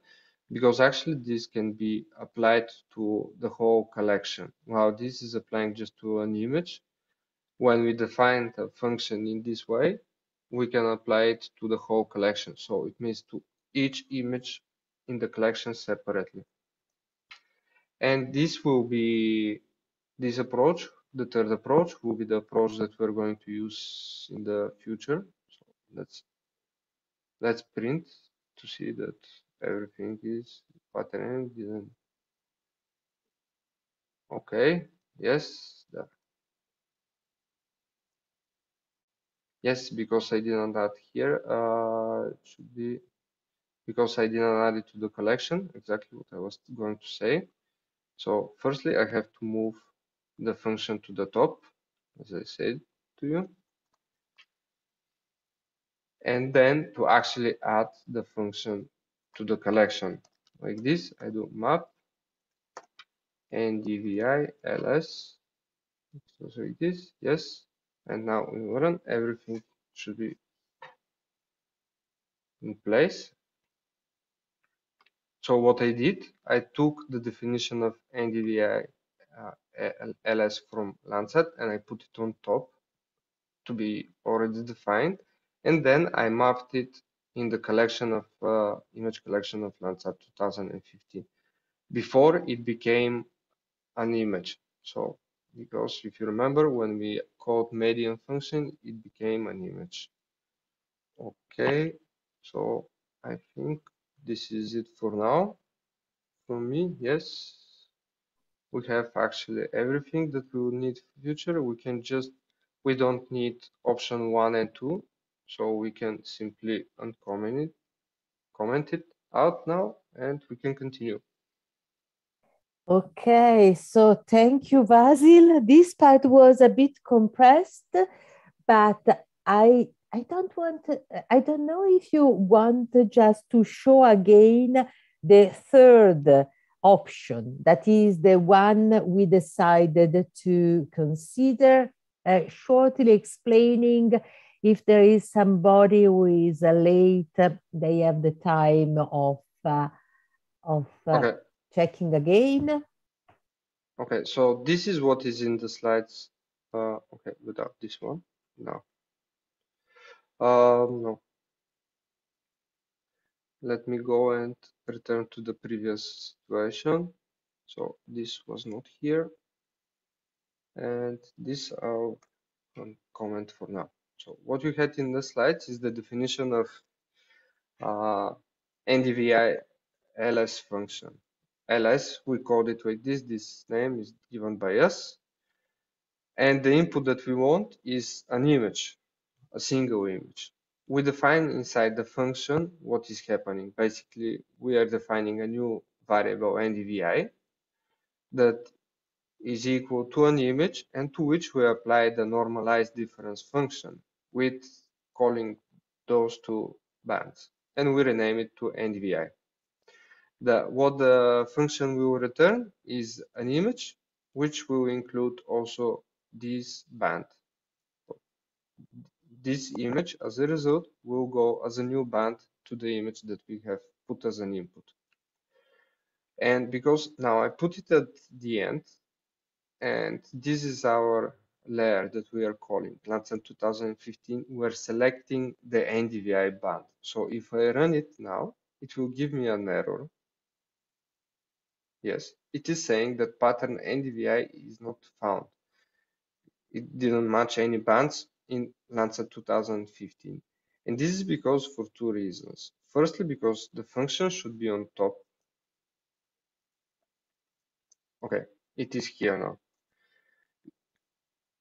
And it's on top because we call it after, we want to call it immediately after that. So in the passage where we're filtering the image collection of Landsat 2015, we want to map this function NDVI ls. So we are applying the function NDVI to each image that we have into the image collection left from here. So in order to work properly, this last function, Landsat 2015 select NDVI, we have to map the function into the image collection and also to be already defined before that. So now if I run it, it should work.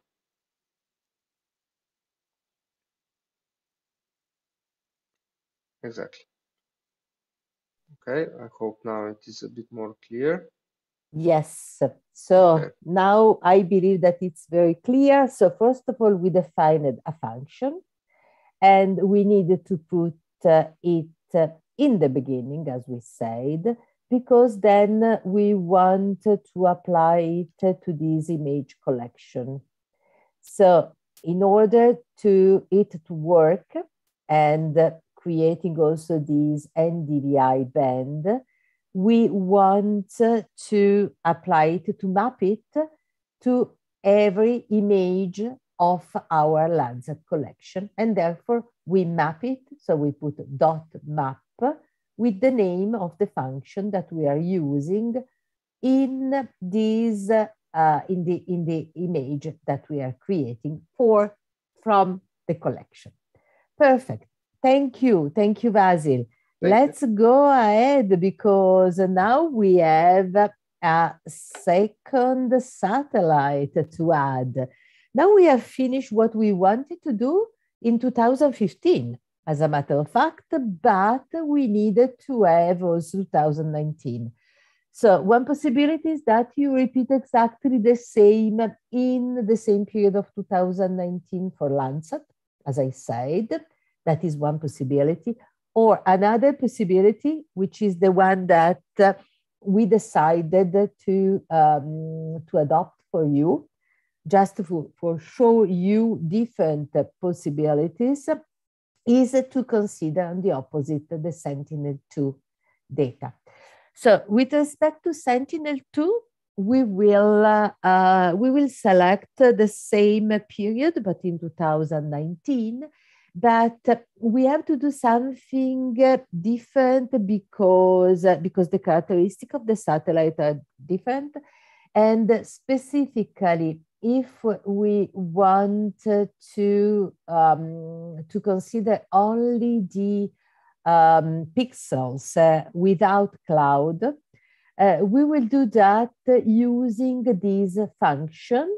That is the same function that you saw when we imported the Sentinel image before. So the first exercise that we did that was importing the Sentinel image.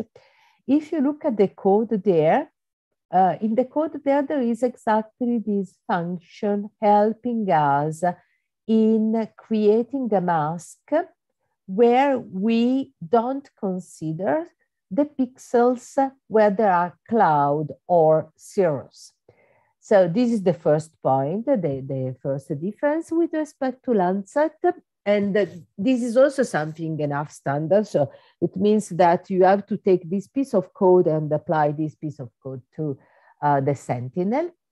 And then also we want to create the NDVI for Sentinel-2, but the name of the band is different with respect to the case of Landsat. And so we can't reuse simply the function that we created before for Landsat because the name of the band is different. You see in this case is B8, B4, and therefore we create a new function NDVI for Sentinel that we apply exactly like before to the Sentinel data. So at this point, what we do is the same that we did with Landsat, with those differences. So you see that here I have to map to this mask that I created before. I'm considering the NDVI, I'm mapping to the function NDVI, even if in this case is the NDVI-C, that is the one for Sentinel, and then I'm creating the median. The period is the same, but it is in 2019. I'm considering the same area of interest, and I'm taking in the beginning the images only if they have less than 10% of a percentage of clouds. Okay, then I put this visualization parameter and I can see the image. Okay, so at this point, we can visualize also the data for Sentinel, but before considering that, I want just to show you the last slide, where the last slide is optional. So we will show you very quickly, as a matter of fact, and it is the possibility of visualizing two panels. And in one panel, we can see the situation 2015. In the second panel, we see the situation 2019. Also, this one is very standard. So simply you can check how it is the code. And then every time you want to change something, you can change it simply by putting the different layer that you are considering. So in this case, we have again Sentinel 2019 and Landsat 2015, and we are comparing them with this screen, the two screens corresponding to the 2 years. So I leave you the word, Vasil, for the last time, because then we are almost in the end. So I believe that you are very happy because it's a very tiring workshop. Okay, I'm starting and I'm just continuing on the script that we started before. And let's take the first piece of code that is actually the definition of the functions. So as we said before, let's put them on top somewhere. Paste. Yes, exactly. Okay, so those are the two functions, new functions that we have defined. The first one is related to, again, cloud cover and Sentinel-2 images. And it is the one that, yes, you already saw in the Google Earth code suggestion. The difference here is that actually this one will mask the pixels that will contain clouds. What we were doing till now, and exactly in this line, is actually we were filtering the image collection. So we were checking what is the percentage of cloudy pixel in one image. And if it's more than 10%, we didn't consider it in our future analysis. But this function will actually take the images that we have left here after this filter, and we will check where there are clouds, and we will remove those pixels. So this is what is happening actually here. Just there is this quality band with related to the clouds, and we have for them 2 bits, 10 and 11, that are in charge for the different types of clouds. And what we're saying is that we want all the pixels that are equal to 0. So those bits are equal to 0, which is meaning no clouds at all, and to return this mask and to apply it to the image that we have. The second function is absolutely the same as what we have defined NDVI for Landsat. The only difference is that the naming convention of the bands. So in this case, B8 is the near infrared and B4 is the red band. And again, the same principle. So we can continue and we can take the definition of Sentinel 2019. You can see it is almost the same. We're calling the collection suggested. We're defining absolutely the same time frame.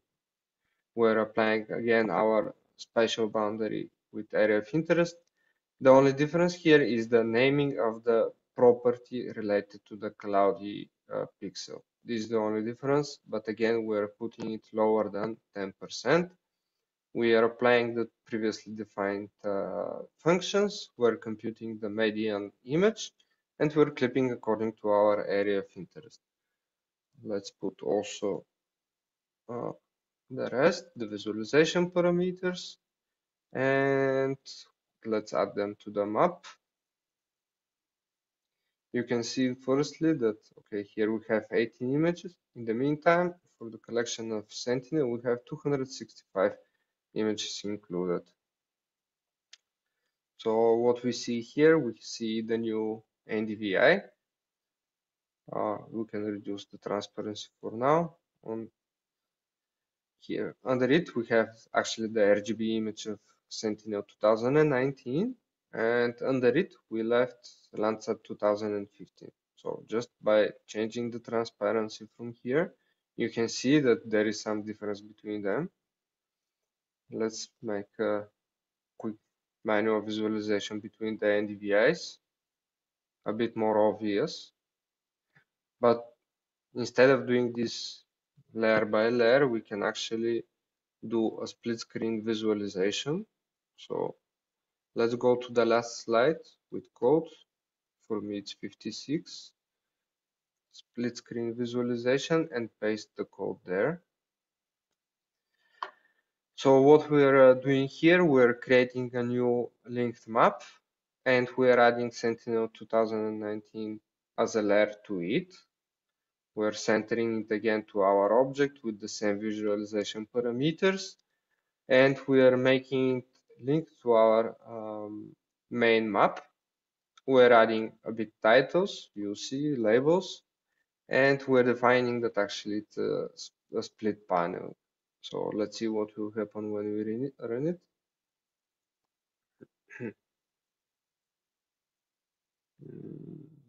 No, why it is here?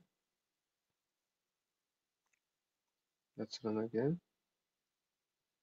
Okay, now it is on the right collection. Okay, here we have Sentinel 2019.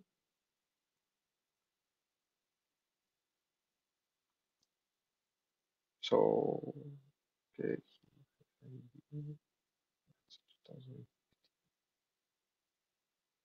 okay, you can see we created a split panel between two layers. On the left side, which is this left, sorry, we have the image of 2015 Landsat, while on the right side, we have the Sentinel 2019. Okay. So we can actually zoom and explore some of the differences between those two periods. You can see that each time when we change the zoom level or we move a bit our map, it is loading again. This is because Earth Engine is computing on the fly. So it means just when it requested at current scale, it recomputes again. So let's see. You can see that there is quite change between the two images. Okay, I think this is it for me for today. So thank you, Vasil. Stay here. Thank you. So we are at the end, in the end of the part one of this webinar. The last part, so this part with the split of screen is only optional because it's more complicated. We wanted just to show you how it is possible to have so nice visualization in such a way that you can compare the situation in the 2 years. So thank you so much to Vasil for helping us in this webinar. And I want to thank also the students, our assistants, Ahmed, the three Ahmed, Alessandro and Juan Francisco, Giulia, Nicolina, Martina. Thank you so much for helping us with the questions, with the answer to the question. Then I want also to thank the people in the backstage, the people of ITU. So Andrea Manara, Reinhard Scholl, and Bastian Quast and Ginu. So thank you so much for helping us and organizing this webinar. And again, I want to remember you that we have the second part of the webinar, the 29th of March. And if you have any question, please contact us. Thank you, and bye-bye to the next one. Thank you. Bye-bye.